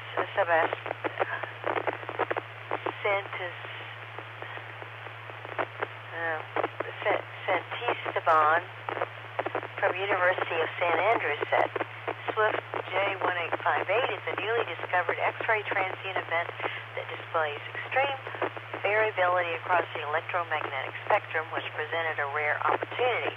All the astronomers in the field are incredibly excited to the point that we combined our efforts to cover the full spectrum from radio to X-ray using state-of-the-art observatories on Earth and in space, said Dr. Castro-Segura continued. Co-author Natalie Dingenaar from the University of Amsterdam added, neutron stars have an immensely strong gravitational pull that allows them to gobble up gas from other stars. Stellar cannibals are, however, messy eaters, and much of that gas that neutron stars pull towards them is not consumed, but flung into space at high speed.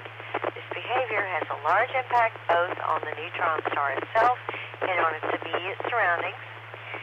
In this paper, we report on a new discovery that provides key information about the messy eating patterns of these cosmic cookie monsters.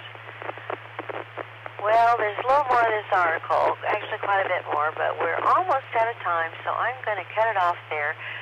This can be found at ScienceDaily.com. So, back to net, WB5OZL.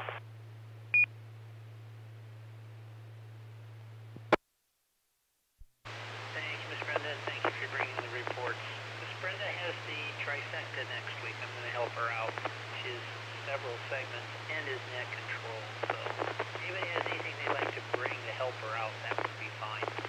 Okay, I'll ask if there's any final check-ins this evening. We're just going to skip to the end because we are at the end. Does anybody else wish to check in? Please come with your call sign, name, and where you're transmitting from. Normal state.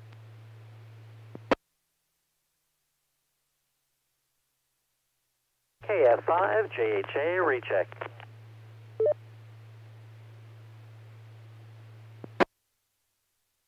Chaz, you have the final word.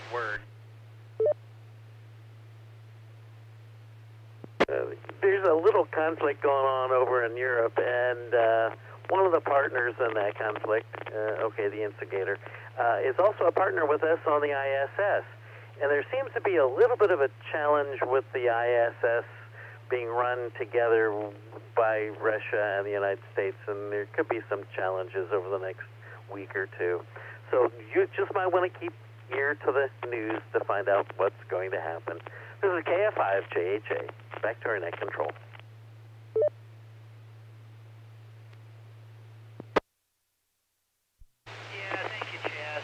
I'm completely operational and all my circuits are functioning perfectly.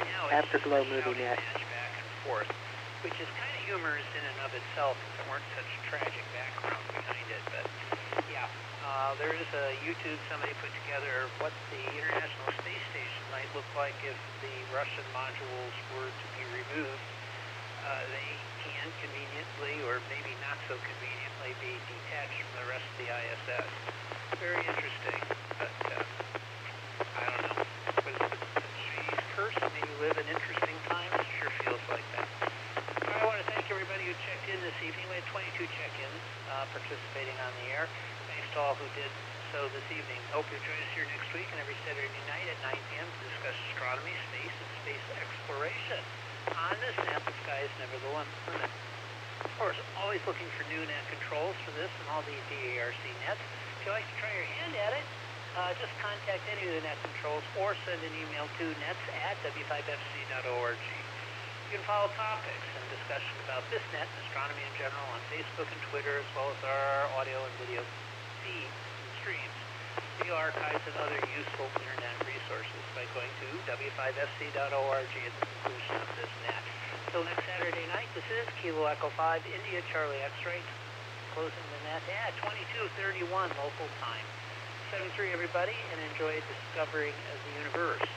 And we will be back for the Afterglow Movie Net, Brave, New Jersey. Yep, that's the name of the thing.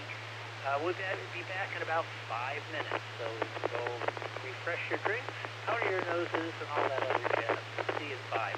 This is GE5, ICX, clear for now.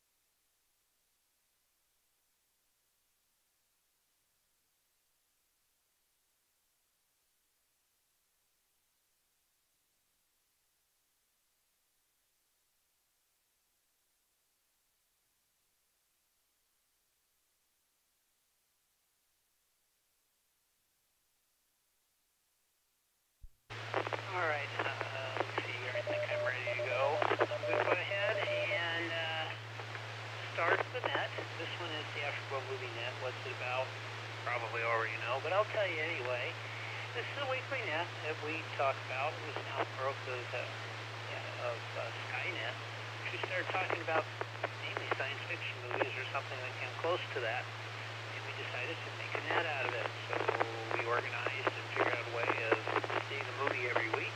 This week's movie is called Brave New Jersey.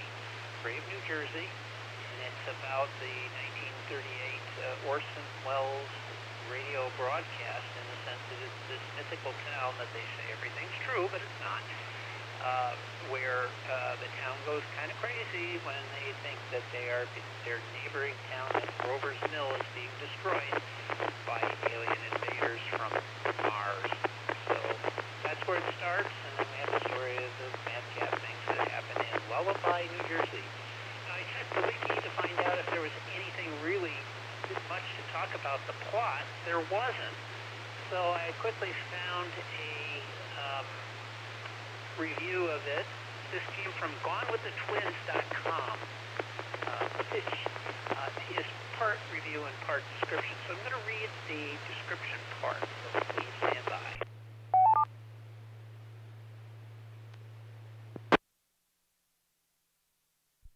It's October 30th, 1938, in the serene town of Lullaby, New Jersey, and downtrodden Mayor Clark Hill, played by Tony Hale, saunders about preparing for the unveiling of the Rotolactor, a grandiose cow-milking apparatus, when a radio announcement warns of an imminent attack on New Jersey by hostile Martians. Hill sees his sleepy city descend into hysteria and chaos. Harry Kingpin, Paul Davidson, played by Sam Jagar, drives off in a panic, leaving behind his wife, Lorraine, and daughter, Anne. Bedraggled Reverend Ray loses what's left of his faith and abandons his congregation. And prim and proper school teacher, Peg Prickett, sheds her inhibitions to forsake demure fiancé, Chardy, for bad boy Sparky. As Lullaby citizens profess pent-up desires and face the harsh realities of their own mortality, the town's militarized cuckoo, Captain Ambrose P. Collins, played by Raymond J. Barry, attempts to band them together into a makeshift regiment to battle the approaching aggressors. Everything you see is true. With this line of narration, it's virtually certain that embellishments and caricatures will ensue. Let's see here. Brave New Jersey handles the comic elements of this historical event quite soundly. It centers around an ensemble of quirky, vastly different personas, yet somehow many of them feel terribly ordinary. This is the review part. Let's see. We'll come back to it later. This reviewer from Gone with the Twins gave it 6 out of 10, which I thought was kind of generous, but what do I know? Okay, so what we'll do is I'm going to go ahead and take a check-in. All you have to do is give me your call sign, your name, and did you see Brave New Jersey? If you did not, that's okay. We can discuss the topic at hand, which is the invasion from Martians from the 1938 CBS Mercury Theater of the Air of Orson Welles' War of the Worlds. So that's fine too. So we'll start. Please come with your call sign, your name, and did you see Brave New Jersey? Please come out.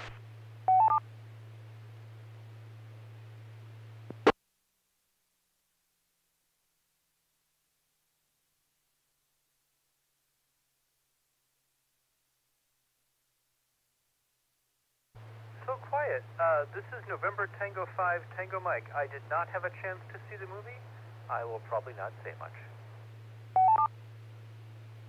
WB50ZL, Brendan DeSoto. I did see the movie.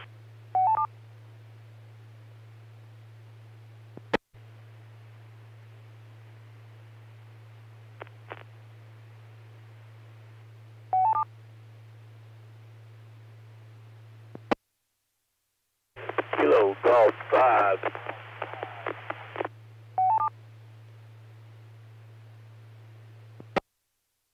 Kilo Golf 5, Bravo Zoo, Whiskey. Jay in there, Whitford. I did see the film.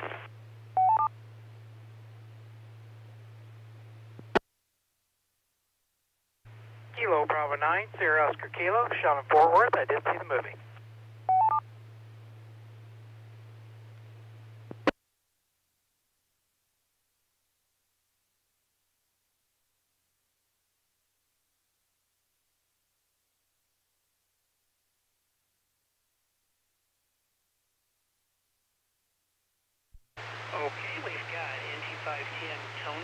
did see the movie. WB5OZL, Miss Brenda, yep, she saw the movie. KG5BZWJ, yes, she saw the movie. KB9SOK, Sean, he didn't see the movie. Do I have additional check-ins?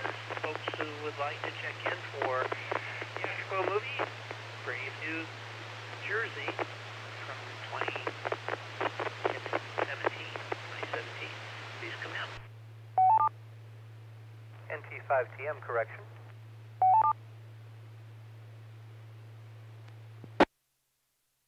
Let me guess, Tony, you're correcting and saying yes, you did see the movie, but go ahead. No, I meant to say I did not see the movie. Either I said it wrong or you read it back wrong earlier. NT5TM, I did not see the masterpiece.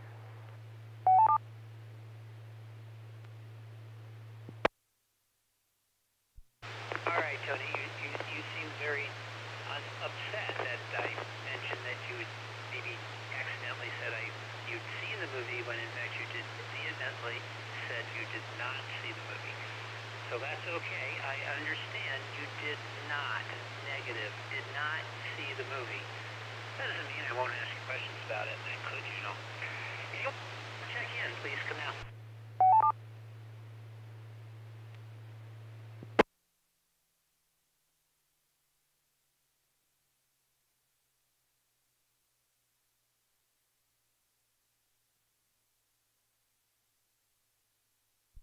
Okie dokie, this is going to be a quick one, I think, unless we get more folks checking in. We'll have to see what shows up over on the traffic net.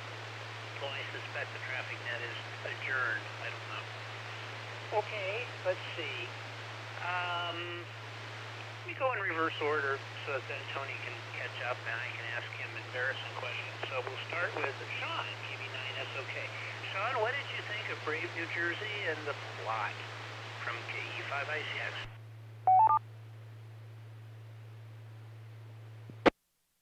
Yeah, this is KB9SOK. Well, this was kind of a tough one to watch. As you already mentioned, there wasn't a whole lot of plot to this movie.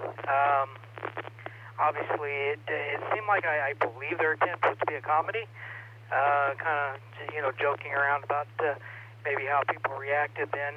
I wasn't alive when this happened, so I really don't know how people truly reacted to this. I do know there was people that did panic during the broadcast, and they thought it was real. So I suspect that maybe there could have been a little bit of this in real life. But yeah, there wasn't a whole lot of plot here to it. We essentially, they were just making fun of the people and how they might have reacted to it. I guess we kind of sort of had a love story is maybe at the core of it. We see a lot of the poor mayor that apparently has been pining for this girl's attention that happens to be married for a very long time, and then I guess in the end he gets the girl, spoiler alert. And that seems to be the longest part of the plot that they have with this. They sort of have some subplots, I guess. We've got the preacher that looked like he kind of gave up on preaching and found his way again after this event, once again wanting to be a spiritual leader. We have the girl that realizes she doesn't really want to be married to the one guy. Ends up, sounds like she married him in the end anyway. And I guess the kid's just having fun during the one part of it. Yeah, I'm not real sure. I really think it was just supposed to be a comedy. Unfortunately, for me personally, I didn't find it particularly that funny. It just seemed a little on the dull side. So I'm not 100% sure what their goal really was with this thing. I'm sure others on here that are much smarter than me will have clued in better to really what the goal was with this thing. But yeah, just not a lot of plot there, and I guess I guess we had the general, or used to be a part of the Army, seeing the opportunity to lead people once again, even though he knew it wasn't for real. So yeah, it's just a smorgasbord of like these little tiny plots that they attempted to make something out of it. So yeah, not real sure on this one to make sure what their goal is, but that's about all I got for this one. Back to net, this is KB9SOK.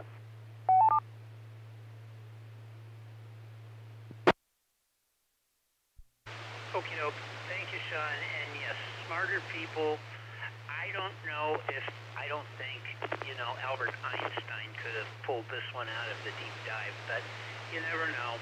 Maybe somebody has something, very introspective and understanding.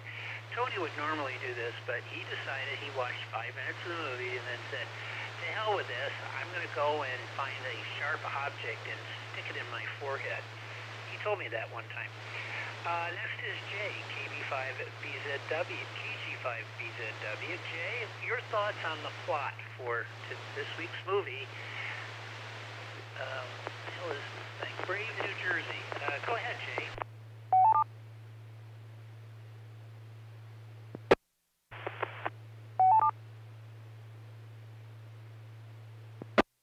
Yeah, let me make sure my foot switch is in the right spot. I'm going to go jump off of what Kimmy Now, it's okay, said. It is kind of like they knew the elements that make a good movie, so I can kind of, compliment them on kind of getting, let me just, I gotta phrase this right. I want to say the ingredients are right, but the problem is the ingredients. It's like they're getting the recipe right. Okay, what I'm really trying to say is get the recipe right, but I felt like the ingredients just had some issues. I don't know. And that's being very vague because really there's more to it than that.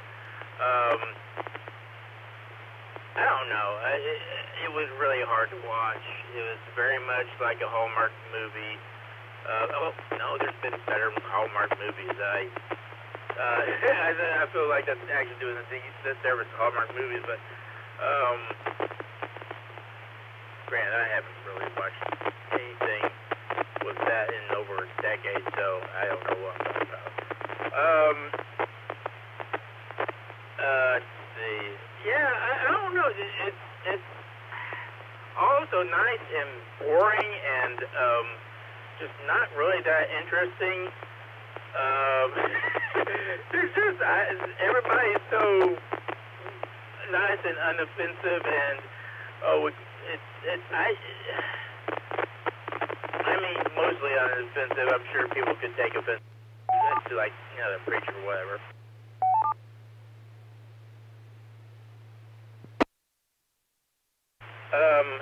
But there's just not much I really can say gets going for it. I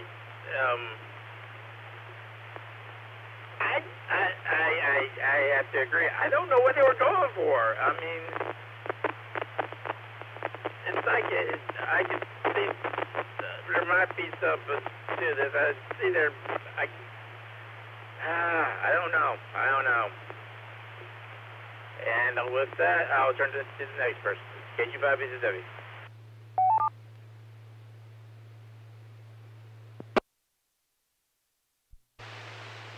KJ, yes, I think probably the words that best describe this movie are, I don't know. Next up is Brenda, WB50ZL. Brenda, you were talking endlessly about this film when we were, reviewing it. You had a lot of really interesting and positive comments. So, Brenda, WB50ZL, your thoughts on Brave New Jersey. Brave New Jersey, not new, Brave New Jersey, from KE5ICX. WB50ZL, I don't remember having good comments about this, but I somewhat enjoyed it, but it was kind of an unsophisticated story. Kind of cute. The people were likable, and it's a real basic kind of story where a lot of misunderstandings. It's sort of a sitcom, except it wasn't all that funny, and how the circumstance led people to their development or undevelopment in the course of the story, and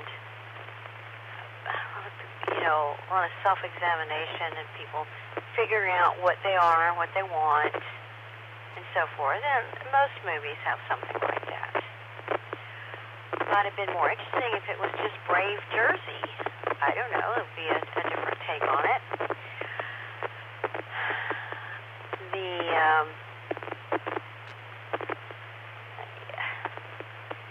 That was an odd time, or it was an interesting time, the late 30s, just after the Depression, and people, were just coming off of it. These people were fairly well-to-do for the era, especially a rural area. They all had nice homes and radios and cars, and there seemed to be a fair amount of affluence in the area, but I don't know. So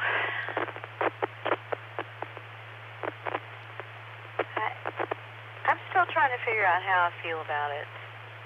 Yeah, it was cute. Would I recommend it? I don't know. It just didn't have a lot of meat on the bone. It didn't have a lot of substance. It was just kind of a cute little story. Somebody said it's like a Hallmark movie. That's true. Just sort of a lightweight movie for a popcorn movie. Okay, back to net. WB50ZL.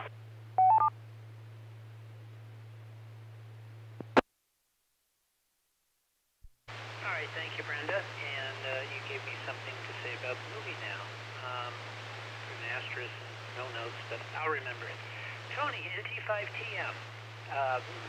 What are your thoughts? Would you want to watch this movie? Did you listen to the War of the Worlds, the Mercury Theater on the Air?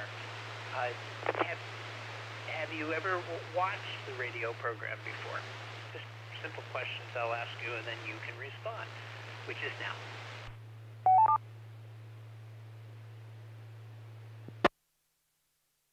Well, actually, I did feel a bit of horror earlier tonight. I'm going to blame Chaz, although it might have been your fault. During Skynet, it sounded like there was a chance to see Neptune later this month, and I did double-check some details on that. And yes, there is. It will be close to both Venus and Jupiter, well, in April, so we've got a ways to go.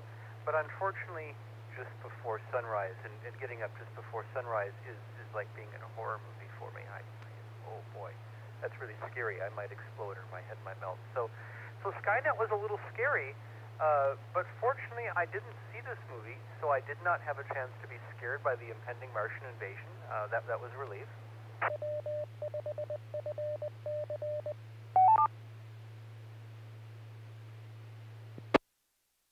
And no, what people have said has not inspired me to see this movie. It sounds like the plot was weak, and I haven't heard anyone talking about their favorite character yet.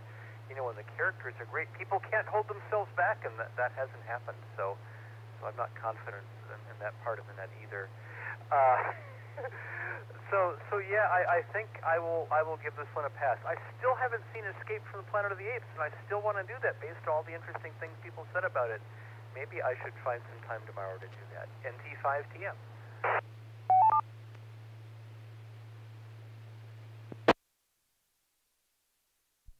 Well, thank you, Tony, and that was a nice lifeline you sent out, throwing it out. You failed to watch this week's movie, but you talked about a previous movie that people had given a fairly positive review, just to keep the gangs from coming to your home and throwing things at your house. That's fine. It worked, maybe. I don't know. We'll have to ask around. What would Orson Welles do to make this story about your radio story about your transgression of not seeing the movie that was assigned you a week ago? Oh well, it doesn't matter. All right, before I make my comments, I'll see if anybody else is out there. Anybody like to join us? Tonight's movie is Brave New Jersey. Brave New Jersey. From 2017. So you don't necessarily have to have seen it, but if you did, either way, check in. Please come with your call sign name. Did you see this movie?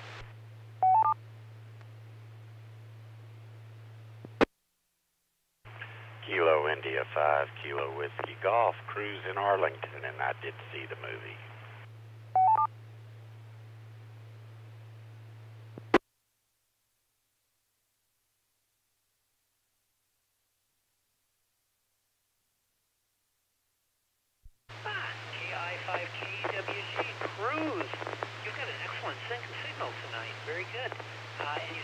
the movie, so we'll go ahead and ask.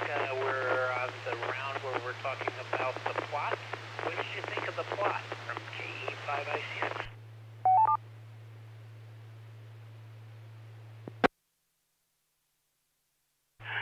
Yeah, I went ahead and set up my other radio.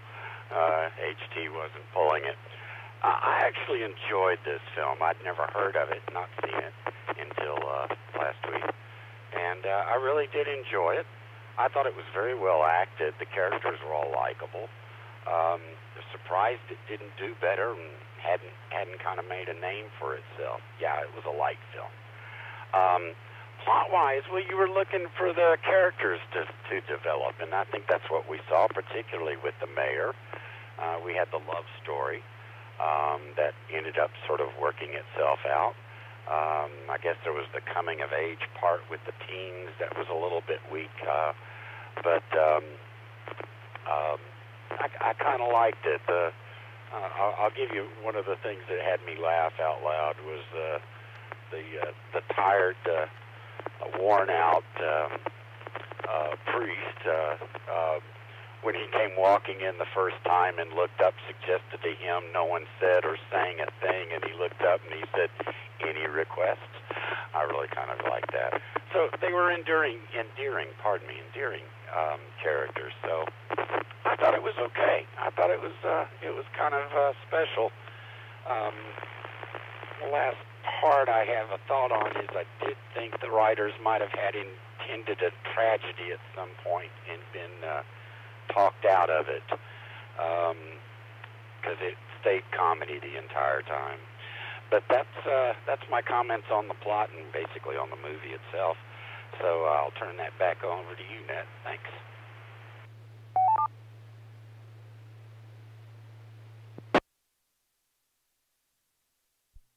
Well, thank you, Cruz, and those are all good comments because I didn't have anything nearly approaching that as far as positive for the film, and thank you. I appreciate that.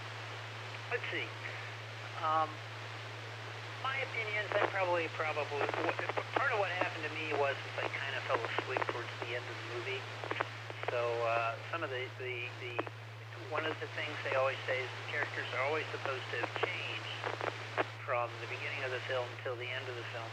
And they did, but I kind of fell asleep during the middle part of the film, so I didn't know the motivation outside of the aliens themselves attacking, so we thought. My comments, though, probably are more pedestrian in the sense that, is this town the only place? I mean, are they the only ones that actually tuned in to Mercury Theater on the Air?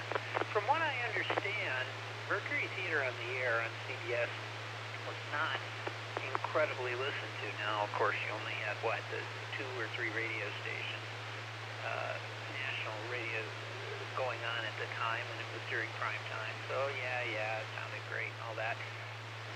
But, and I suppose there were a lot of people listening, but I don't know. From what I've read and what I've heard is that there hasn't been that many, there weren't as much craziness as one would expect on that day. But that's okay. Fine. The fact that nobody changed the radio station and listened to whatever. I know other movies have discussed this and said, well, how come just the one? And nobody else has gotten word yet that the entire planet was being decimated. Seems a little far-fetched, but that's okay, too.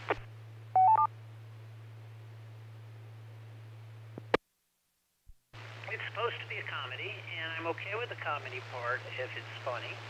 I didn't feel it as funny as maybe it could have been. There's always a possibility of dark humor, of course, which is, how does each character handle the thing?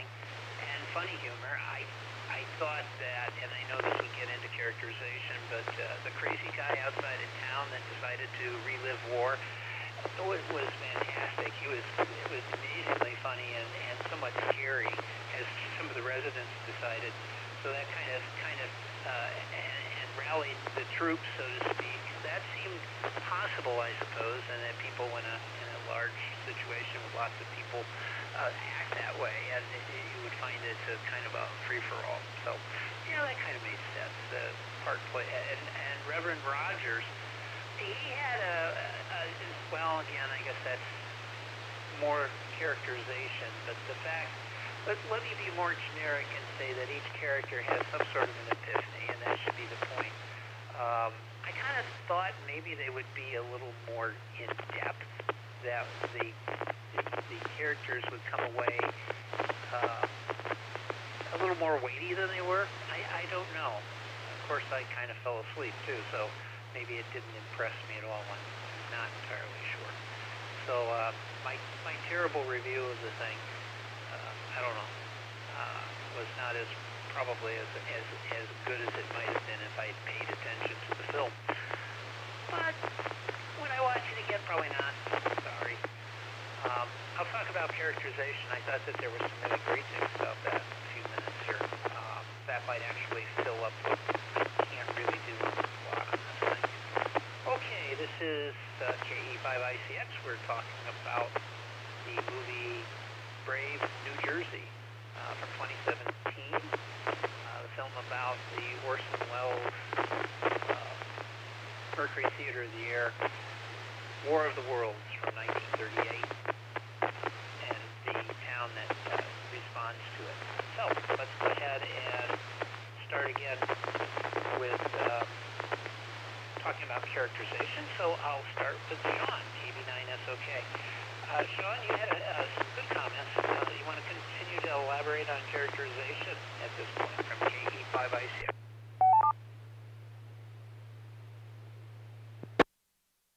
Yes, KB9SOK.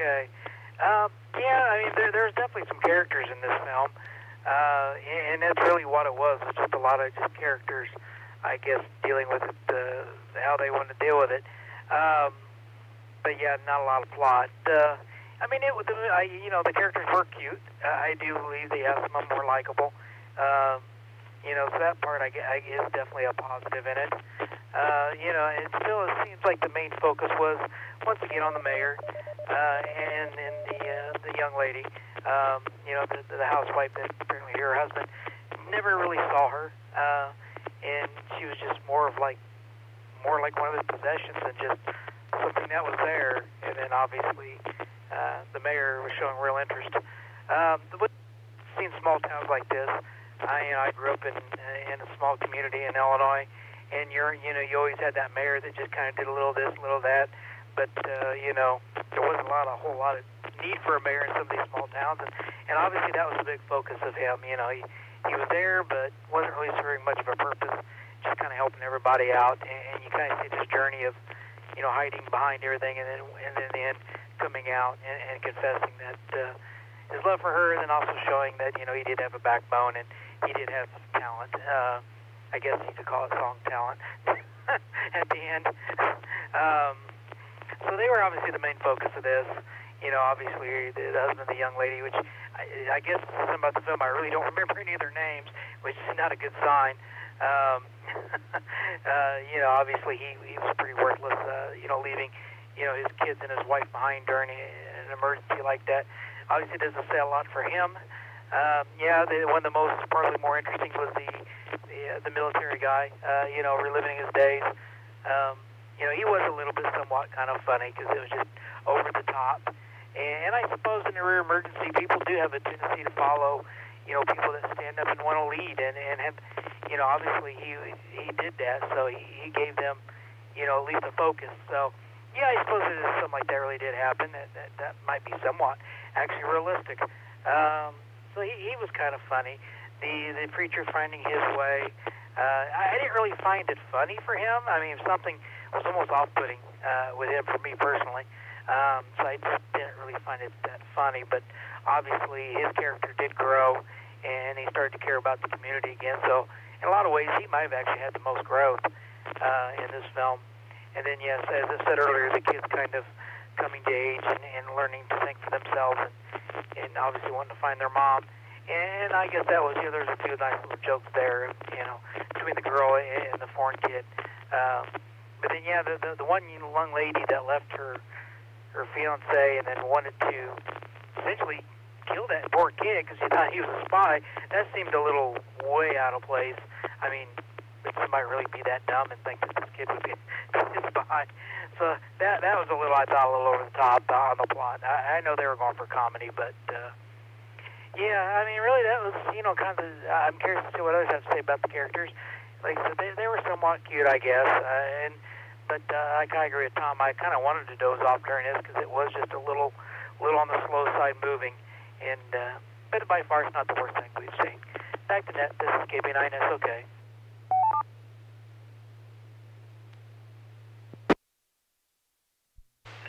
Thank you, Sean. I see that you've come through, and because otherwise this net would be about 3.5 minutes long.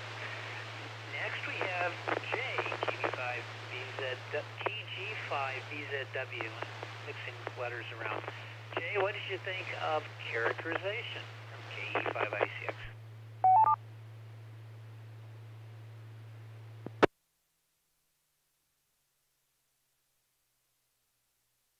Right, this is KG5BGW. On Echo Link, just because this is a little bit more convenient at the moment. Yeah, it's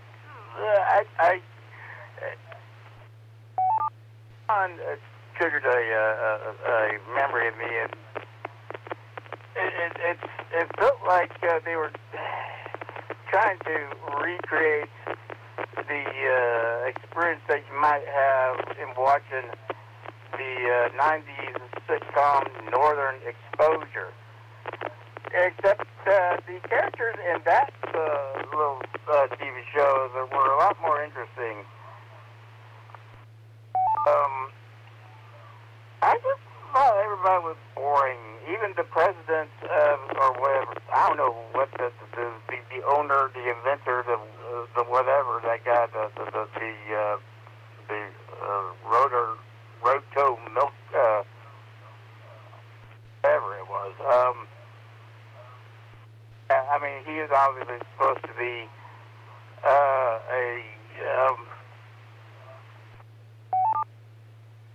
I'm not sure quite, because there's not really any antagonist in this film.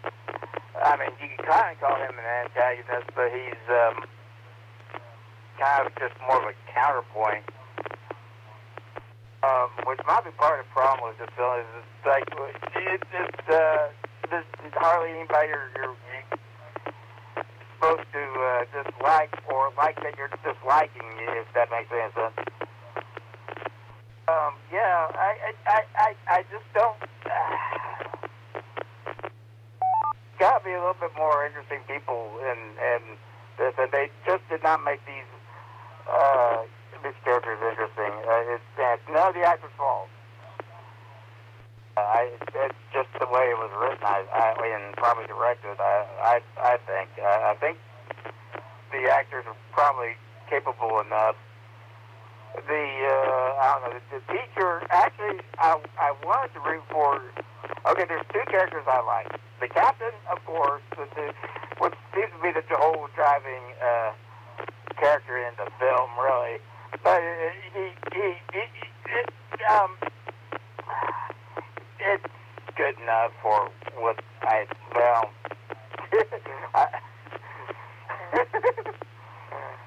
don't know if it's really good enough or what, but it was like of the characters, it's probably the most interesting. The blonde school teacher with she became the fiance, and I was kind of looking for something interesting to happen with her, and I guess some kind of interesting things happened, but they were so predictable. Or if predictable is not the right term, I don't know. It just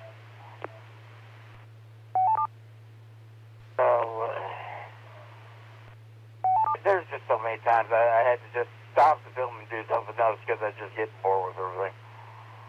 And for a film like this, which seems to be more or less character-driven, that's a big sign that the characters just need a little bit more something.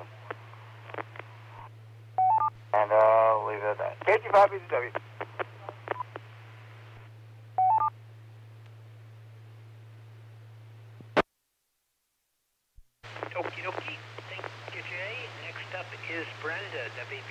OZL. Tell us what you think about Brave New Jersey and the acting, or the actors, your choice, or both, from KE5ICX. WB5OZL. I thought the acting was just barely adequate. Probably the minister struck me as maybe the best. But there weren't any bad actors in it. There weren't any standouts. None of these people we'd ever heard of before. I certainly hadn't. As far as how they were cast, no quarrel with that. But the characters themselves, not the actors, the characters were kind of two-dimensional and cardboard, I think.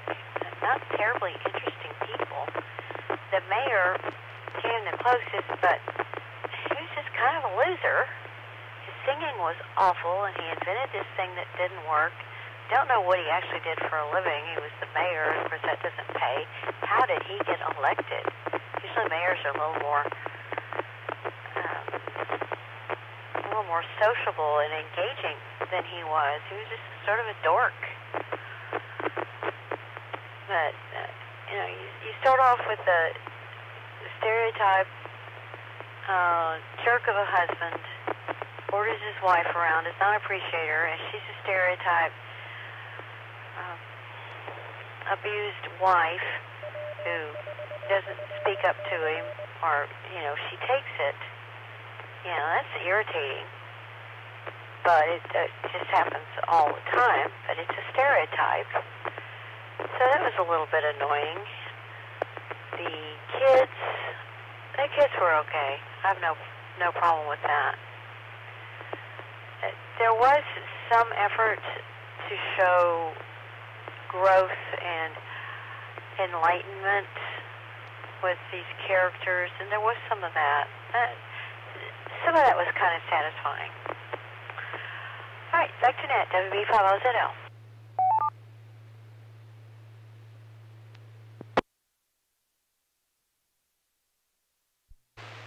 All right, thank you, Brenda. Thank you for those comments.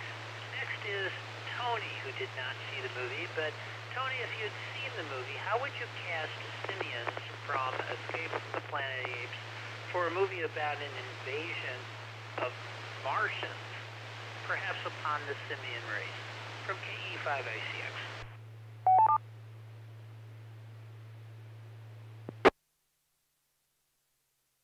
Oh, actually, I wish you'd asked me that earlier. That would be just a great chance to write a strange fanfic here as Dr. Zaius and all the other scientists try to understand why the humans are going crazy just because they heard a sitcom on the radio. In only one channel. I mean, the other radio station was probably rebroadcasting I Love Lucy or something. Or, whatever else. Well, I guess it's a little too early for I Love Lucy. By a few decades. But that's not important right now. I think the apes would have just been observing the monkey business that the humans were up to and wondering what was wrong with them. But that's okay. I'm sure that the real characters from this movie were just as forgettable as the ones I'm inventing in my mind right now. NT5TM.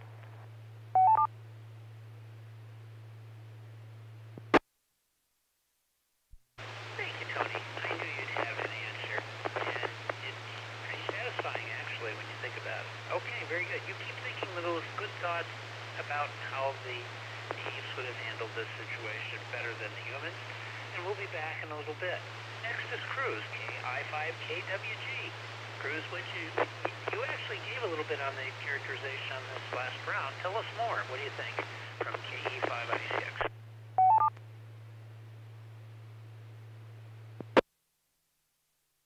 Right, KI5KWG.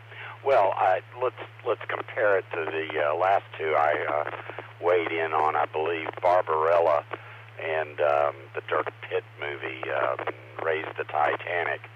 I think these characters were a lot more likable, and I thought they had some depth for what you could do with so many characters that we had. And as I said before, I thought, what we were seeing is characters coming into their own, and they all seem kind of to be floating through life, but then kind of sharpening up, making decisions, and as I said, coming into their own. So I like that development. I thought some of the Lorraine character, for example, seemed very familiar to me. I may have confused her with somebody else, but I thought she did such a good job on acting, as did most of them, that made me want to invest in them. And as I said before, they were likable, except for the psycho school teacher. I think part of it, the negative comments that we're hearing, might have to do with we had a character named Sparky, but we had no radio, and I know that was a letdown for all of us. Okay, that was kind of a reach there. One comment I'll make, besides just the blanket statement I've already made about the characterization as being likable, and I thought well acted because they made me like them, is that my mother was 6 years old when this radio broadcast came out, and I'm sure she did not hear it. But the first time I saw the film War of the Worlds, she told me about what I think we've all pretty much been told as an urban legend, that there really was panic throughout New Jersey, and that was her impression. I just thought that was interesting from somebody born in 1932. But I thought this time we had characters that were somewhat realistic and relatable, as opposed to the movies I mentioned before. I think that's about all I've got on this one. This is Cruz, KI5KWG. Back to you now.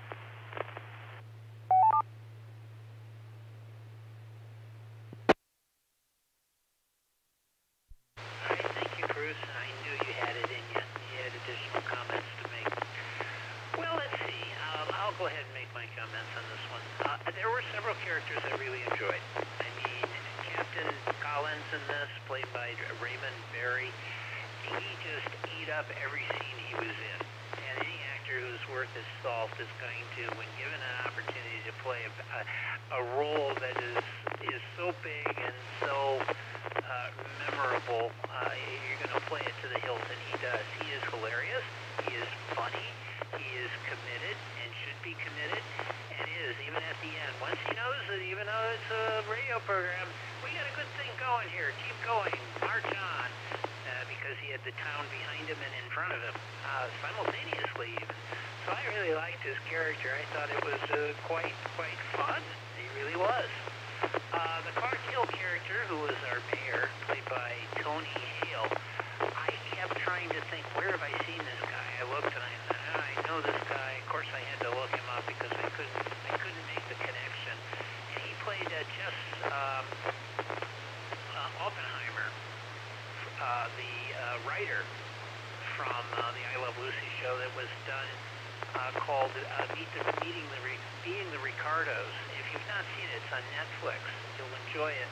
It's an Aaron Sorkin thing, and he has a pivotal role in that as one of the main writers. So that's where I had seen him.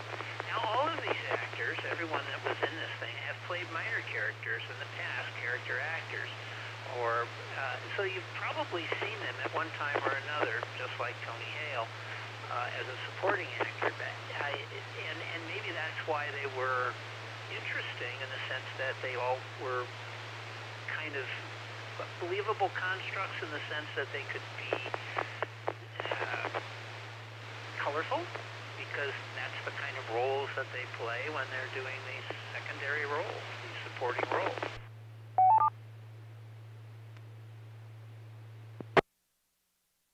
And maybe from a casting standpoint, that was exactly what was going on here. Usually these type of films are very low budget. This one probably did not have a huge budget, but it certainly had a large cast of people that have done a lot of work. Nobody in this cast was an amateur. They'd all done things.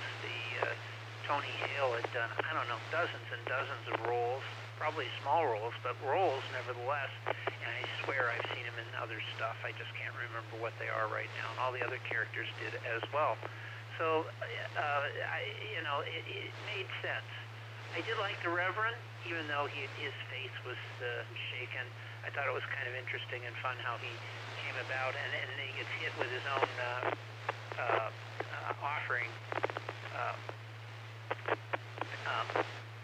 pan that looked like suspiciously like a flying saucer, and then suddenly he realized and put together that God had sent them to help us. So that kind of, I thought, all right, that might be something that might actually happen. Certainly, one of the things, and let me digress a little bit, is that how would religion act, and very much like he did, I suppose, in a way, to what would happen if we found life outside of Earth. How would that all play out when virtually every religion is Earth-centric? I mean, it's natural that it would be, right? And heaven is above. Maybe not in space, but not on Earth. So when you bring in an element from the outside, that kind of is going to make things a bit dicey for your basic reverend. And that's what happened with Ray, although Ray also had his own problems along the way. But I thought that might have been an interesting thing to explore a little deeper. But there were so many characters. Maybe that was the issue. Maybe there were too many characters in this thing, and we had to kind of sort them all out. That might be what's happening here. I don't know. I mean, it's hard to keep track of that many characters. I have trouble keeping track of 2 characters.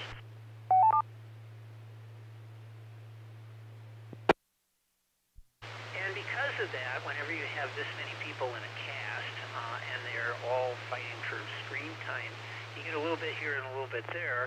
You do get resolution. You get the folks pairing off, and knowing that this is maybe their last days on Earth, that they're going to act in certain irrational ways, but very logical ways at the same time. Well, as well, this is the last time we're ever going to be able to be here as human beings and alive, which is kind of a dark thought, but that's not how it played out, and the town showed its best, or worst, but best worst that you could be with the attack of the lactating machine, which was, or whatever that thing was called.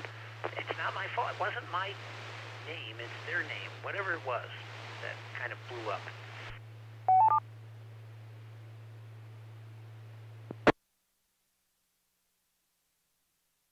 Looking down the list of characters here, see, some of these people I can't even remember. Cruz got it down. I hope he took notes or something, because he had all the characters down, which is quite amazing, because I couldn't keep up with them. Of course, I fell asleep, too. All right. That's all I'm going to say, because I've already dug my own grave for the aliens to go ahead and cover over when they show up.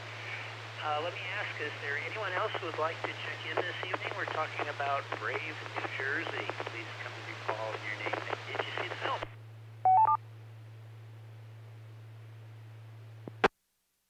November 5, India, Mike Sierra. JJ in Carrollton, and no, I did not see this fine film.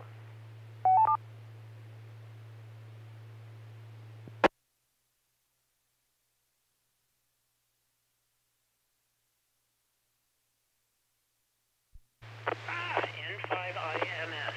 JJ, he says he did not see the film. If you had seen the film, what would you think about it?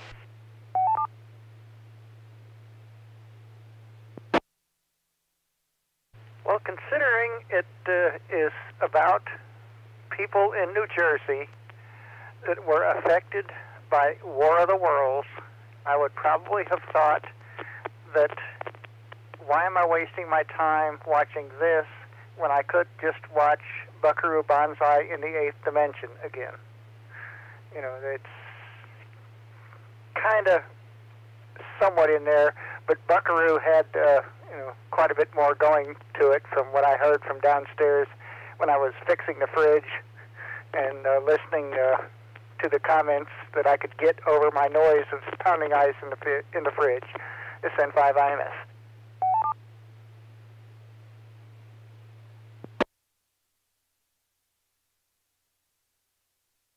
All right, very good. But okay. okay. I agree with you. That's a better movie anyway, but what can you say? I'm eating ice cream, so I was hoping you will go a little longer, so I had to swallow my ice cream, and I got an ice cream brain freeze thanks to you.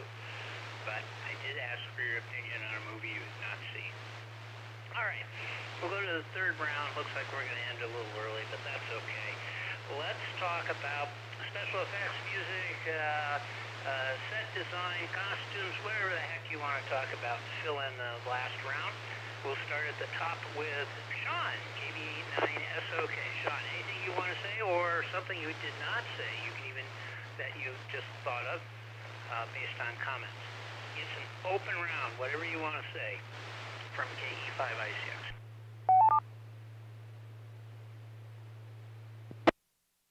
Yeah, this is KB9SOK. Well, for special effects, there really wasn't a lot of special effects. Had they actually been attacked by aliens, it might have been more interesting. We'd had some cool effects. But obviously, like you mentioned, this was probably a pretty low-budget film. But they did spend some money. It looks maybe a little bit on costumes. Looked authentic for the time. They did have some nice-looking old-timey radios they were listening to, so that that was a positive there. They had the little town, and it did look like it's from that era. The music, I don't remember a lot about the music other than the horrible song the guy wrote, which means that probably the music did probably match the scenes because I really didn't notice it. So I guess that's a positive as well. The sound quality was good. I could hear the people okay. Not a lot as far as any real sound effects. I guess we did have a nice fireworks show at the end. That they spent a few bucks there. It was amazing though there at the end of the film that when the fireworks going off and they were just shooting in the air and they were all running towards the farm just shooting. It's amazing nobody got hurt. It looked like a lot of people just shooting blindly into the air. The little shots looked for the time. So they did all right on the set. I really don't have a lot to add about this film. I wish I could come up with something. It was better than the Titanic movie. I agree with that last one we watched. I think Barbarella was actually better than this one. At least it was, it kept my attention. It was so weird. But it was at least entertaining. And once again, this wasn't horrible, but it was just kind of a slow-paced, kind of basic comedy, or something you can see on near prime time, regular TV, where they got to be careful of the kind of humor. But I agree. I think somebody said earlier it would have been. I think they should have took the humor farther if they were going to go for it. Go for it.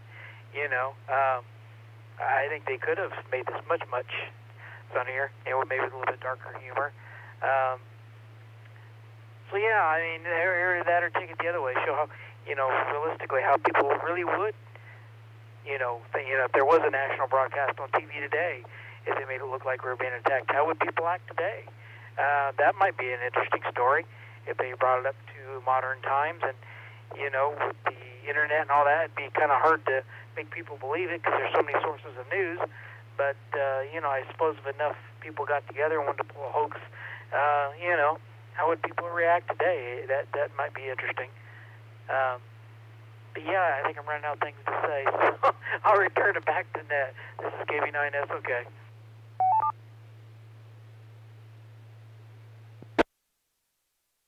All right, very good. Thank you, Sean. And part of the first part, you probably heard it too. When I did the previous Net, my whole thing was the article that suggested that you had to stay in front of all the news. And everybody has some sort of a connection to the news and the instant communication. So in this day and age, somebody would have to, stay on top of it constantly, and rumors would go everywhere, and you'd have to quell those rumors or somehow control them and prevent them from going crazy, because your message would be totally lost on the mobs that would be out there. So that is a very interesting question, I think. All right, let's see here. Where am I at? That would be number one. So number two would be Jay, KB5BZW. Jay, anything you want to say? Go ahead. What do you think?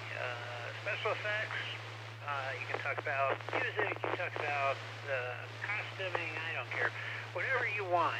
Or something you want to pick up that you didn't talk about earlier that you were thinking about now. Go ahead, Jay, from KE5ICX.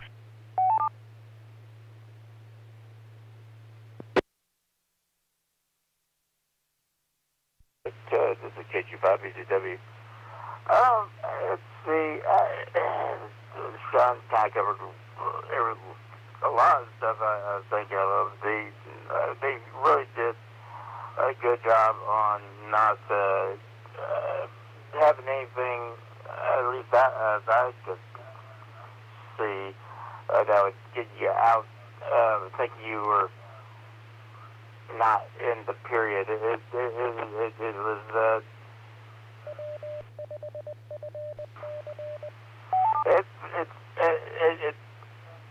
okay, I'm tired. I'm missing the word I'm trying to say, but it felt like it was too far off on the period stuff. There was a door design. That was the one thing that I was like, I don't know because that was a door design in 1930s, but I don't know. I also wondered about the car radio, but I think it was probably okay. It might have been a more expensive option for some folks. So I don't know if the couple would have had it or not, but I don't know. I'm really talking out my level of expertise here. There was the one weird jump scare where they made a lizard face for the Polish kid,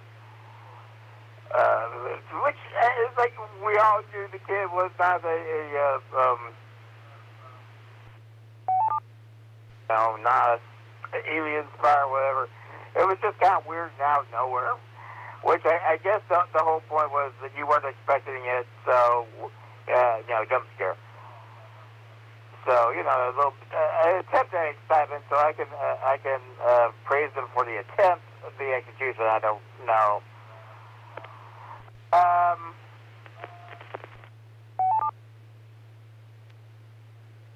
I can't think of anything else right at the moment, so it's the next person. It's been good tonight. KG5BCW.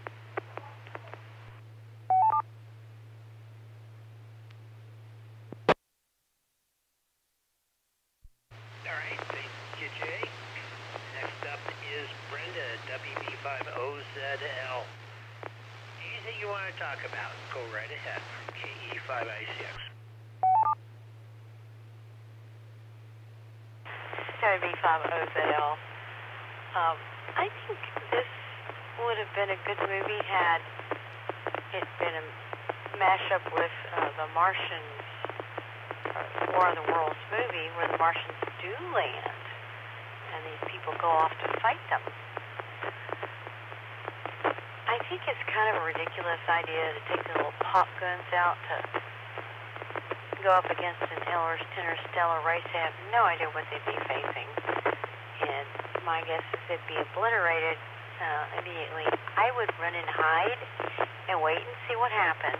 And also, you know what we do? We run to the TV, anything happens. We turn on CNN or a news program and see what's going on because it's very current.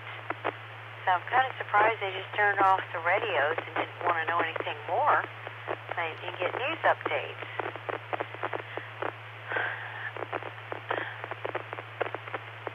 So, yeah, that was a little unbelievable to me that they just kind of said, oh well. And they hide the kids in a schoolhouse. Like, that's safe. I just didn't get it. They should have headed for the hills, found some caves, and hidden out. Special effects, there wasn't much. what little there was just kind of faded into the story, so I don't have much to say about that. I like the costumes. I like the 30s. I always love a good period piece, and I love costumes. The music was okay, also. Okay, back to Nat, WB50ZL.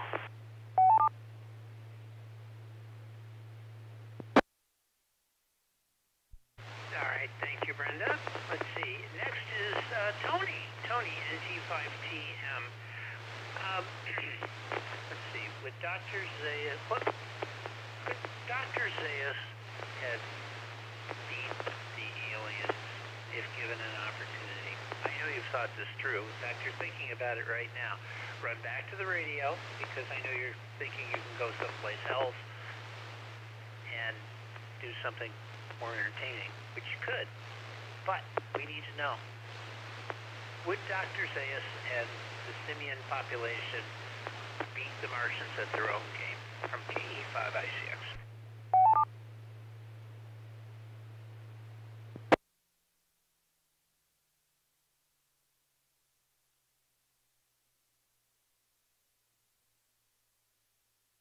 Honestly, I think it would have been someone like Zira who had the clever idea. I think Dr. Zayas was just too committed to the establishment. He'd have wanted to meet the Martians head on, although he certainly wouldn't have panicked the way the humans out there in Radioland did. It's really hard to say.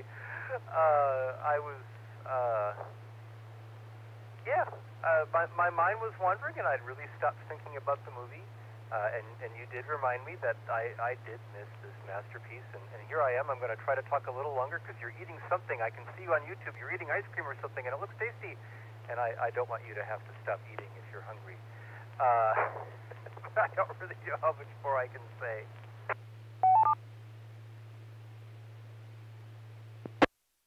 Because Dr. Zayas was really the defender of the faith, and he would have told us that there was no life on Mars. And I think it was really the younger and more flexible scientists who would have devised the clever response, while at the same time managing to mock the humans as they scampered about and hooted and hollered and did silly things. At any rate, I've run out of things to say completely. November Tango 5, Tango Mike, thank you for thinking of me.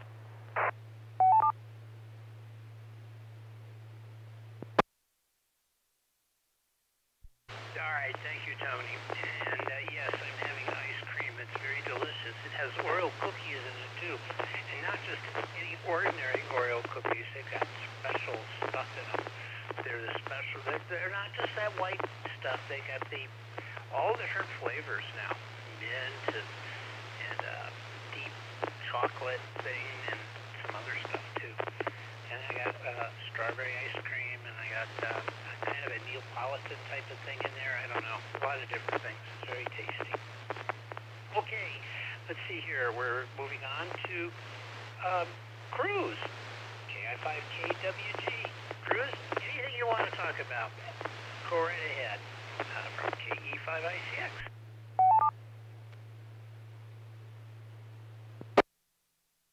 KI5KWG Cruz. Special effects being the topic, anything in that film is going to pale to watching somebody consuming so much ice cream nonstop for 20 minutes and then showing a bowl still full of ice cream. That was truly an awesome trick you performed on the feed here. The only special effect item I actually recall from the film was the dirt road. You know, it was just something I'd read about and went back and looked at a couple of scenes and thought that was neat. They actually trucked in a bunch of dirt and covered the town's parking lot up to give it the 1930s flavor of non-paved streets in an old town, and I thought that was kind of interesting. And I think I'm pretty much exhausted on what I can do with this film. So KI5KWG, enjoyed it again. Thank you. And back to you, Nat.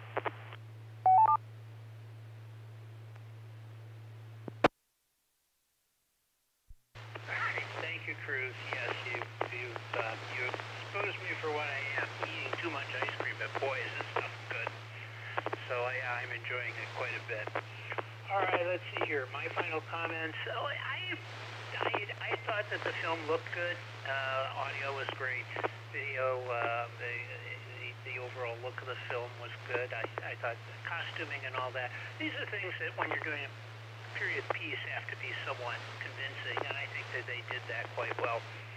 I thought some of the characters reacted and acted maybe more contemporary than they should have, but that's just a personal opinion. Overall, I thought it looked good.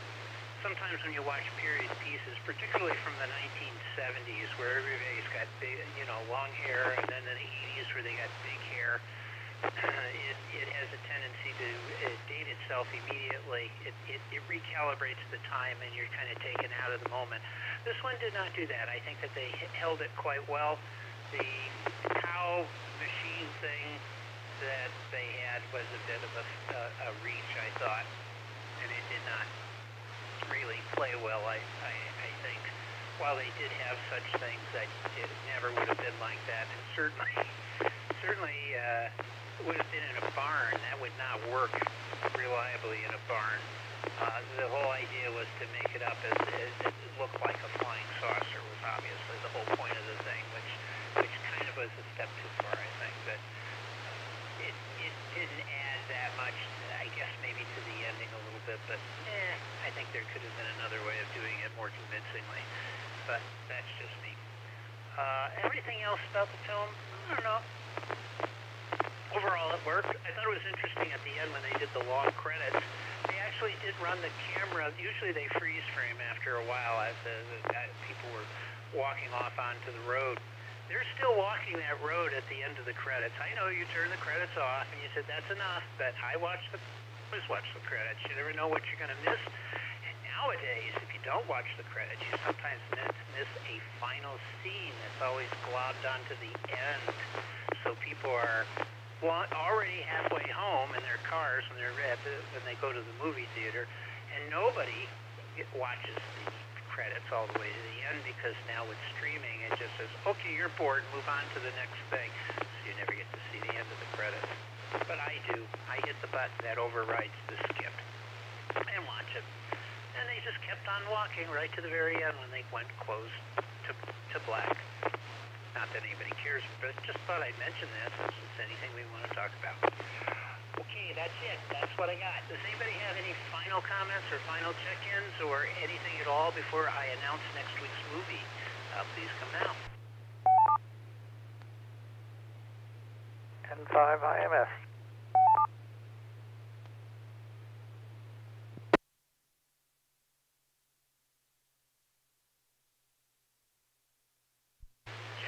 You get the last word. Go ahead. Well, just a couple of random comments, at least if I remember them all. My answer to the question you gave Tony, who I think was the other one who had not seen this film, was basically the Mars attacks thing, how they defeated the Martians in that. They discovered that totally by accident because the kid's grandmother happened to be playing that music and found that it made the Martian's head explode. So I suspect that in that situation, it wouldn't have required scientific brain or what have you. It would just have been some random thing that an observant person happened to catch to defeat them, and that was made to defeat the aliens. And let me reset.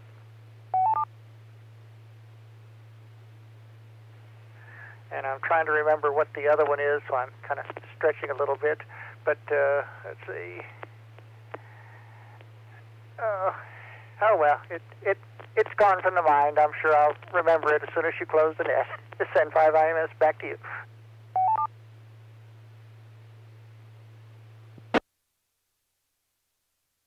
Oh, you will. All right, I've got a comment about that. The song that you're talking about that was in Mars Attacks that they find accidentally is called Indian Love Call.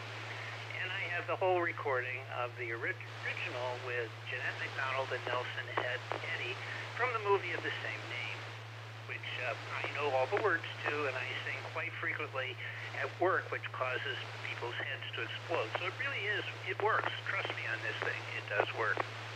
So, if you ever get a chance, watch it. Now, I know there's the other version, the country version that they do, but the original operetta piece is Indian Love Call. It's the Canadian, where Nelson Eddy plays a Canadian Mountie. And there's even a scene with, Jimmy Stewart. Jimmy Stewart's about 12 years old in this thing, and he doesn't even have a speaking part in it. He's the brother that is brought to justice. Put him in handcuffs, put him in the sled, and send him on his merry way. That's it. Good movie. You gotta see it sometime. The Totem Tom number, not so good. I think there's plenty of people that would say that that's pretty embarrassing. But you gotta see it anyway with the giant drum. It's about 5 stories tall. No, it doesn't make any sense. But what does?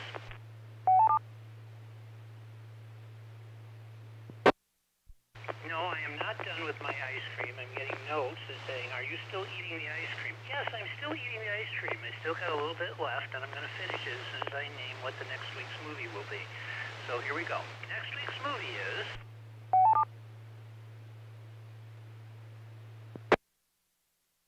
I have to look for it again. I had it up, and it's down again. Hold on. It's actually one that people might want to see. So, please stand by.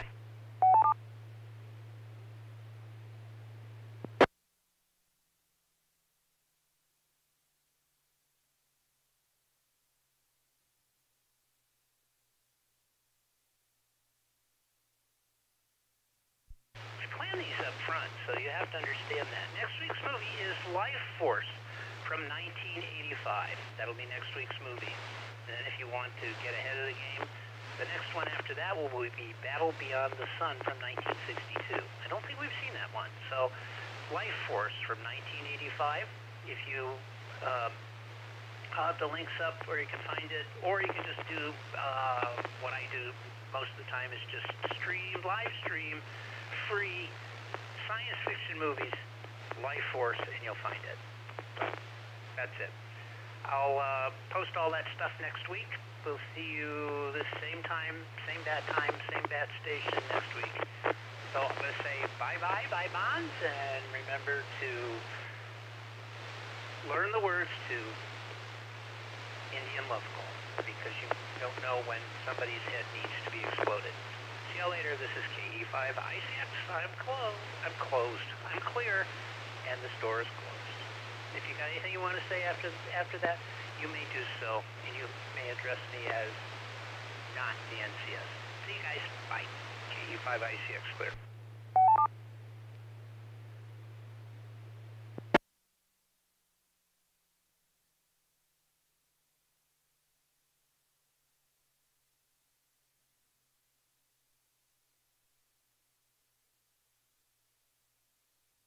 KE5ICX and 5IMS. As expected, it finally popped back in the head.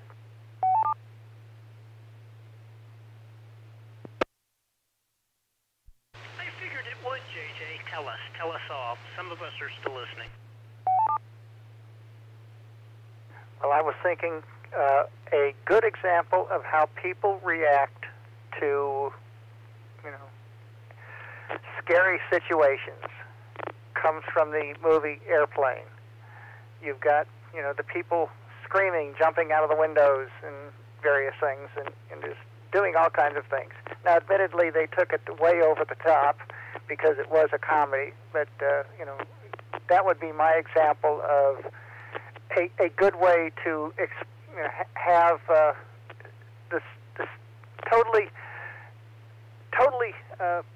scared population, handling the situation, just going crazy, jumping up and down and running around and just doing weird stuff that they normally wouldn't. Hopefully that makes sense. Send 5IMS.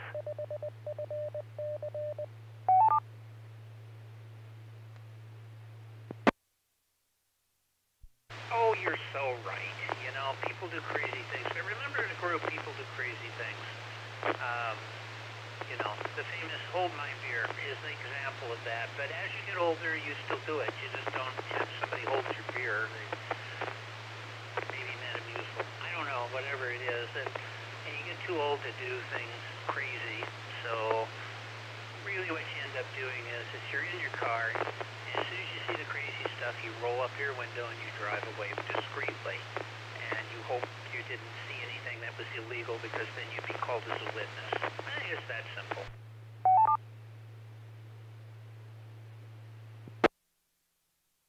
I tend to agree. I got a shirt that says "Never underestimate the what will happen basically with large number of crazy people." This N5IMS.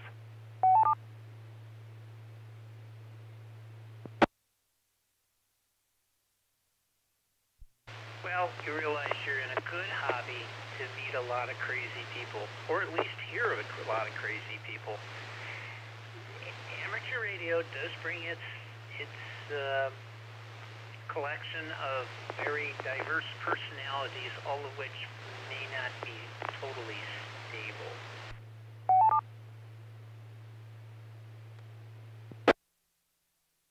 Plus, it to a certain extent gives you the belief that you are anonymous when you say things, forgetting that you have to give your call sign, and from that they can trace who you are and all that other stuff. But leaving that aside, you feel like at the moment when you're saying things that you're anonymous, so you might say things that you might otherwise not. But it's just the way things are. One of the things that makes ham radio fun too is N5IMS.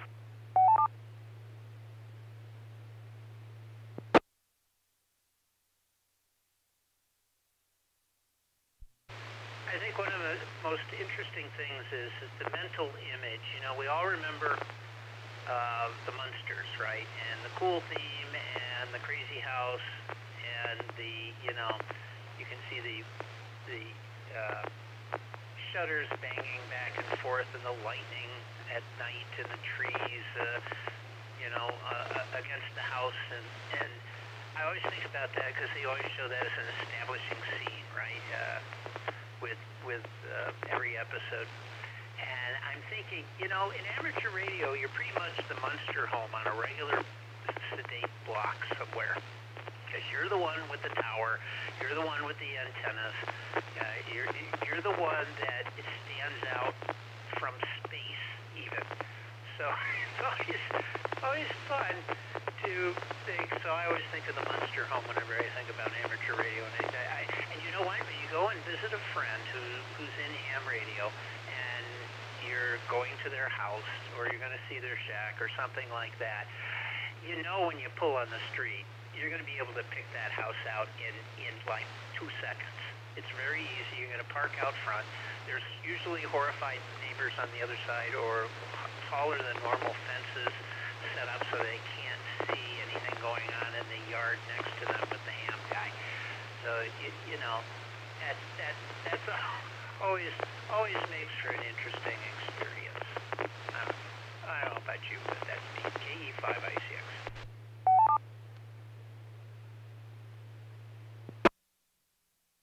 And don't forget that on one episode, Herman Munster did use his ham radio setup to talk to people. This N5IMS.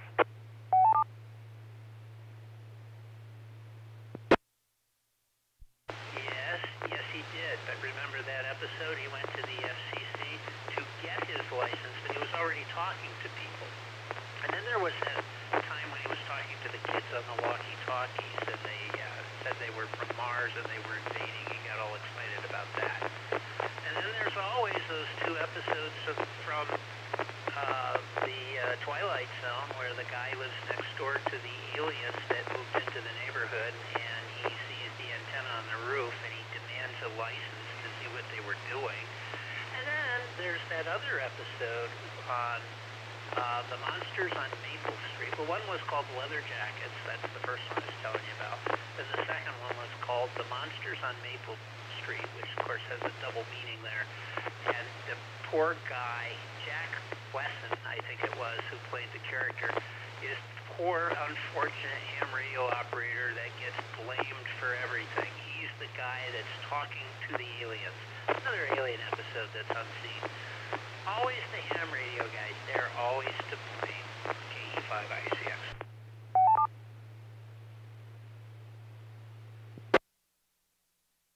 I tend to agree.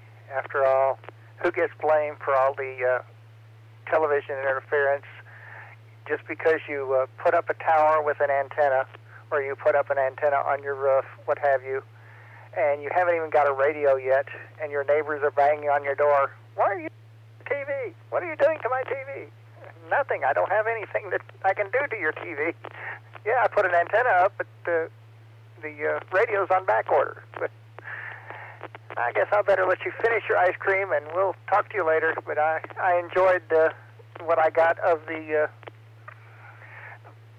discussion, and I hopefully got the refrigerator fixed. In a bit, I'll go downstairs and make sure that it's no longer cooling water in bad places. Talk to you later, Tom. 73 and 5 IMS.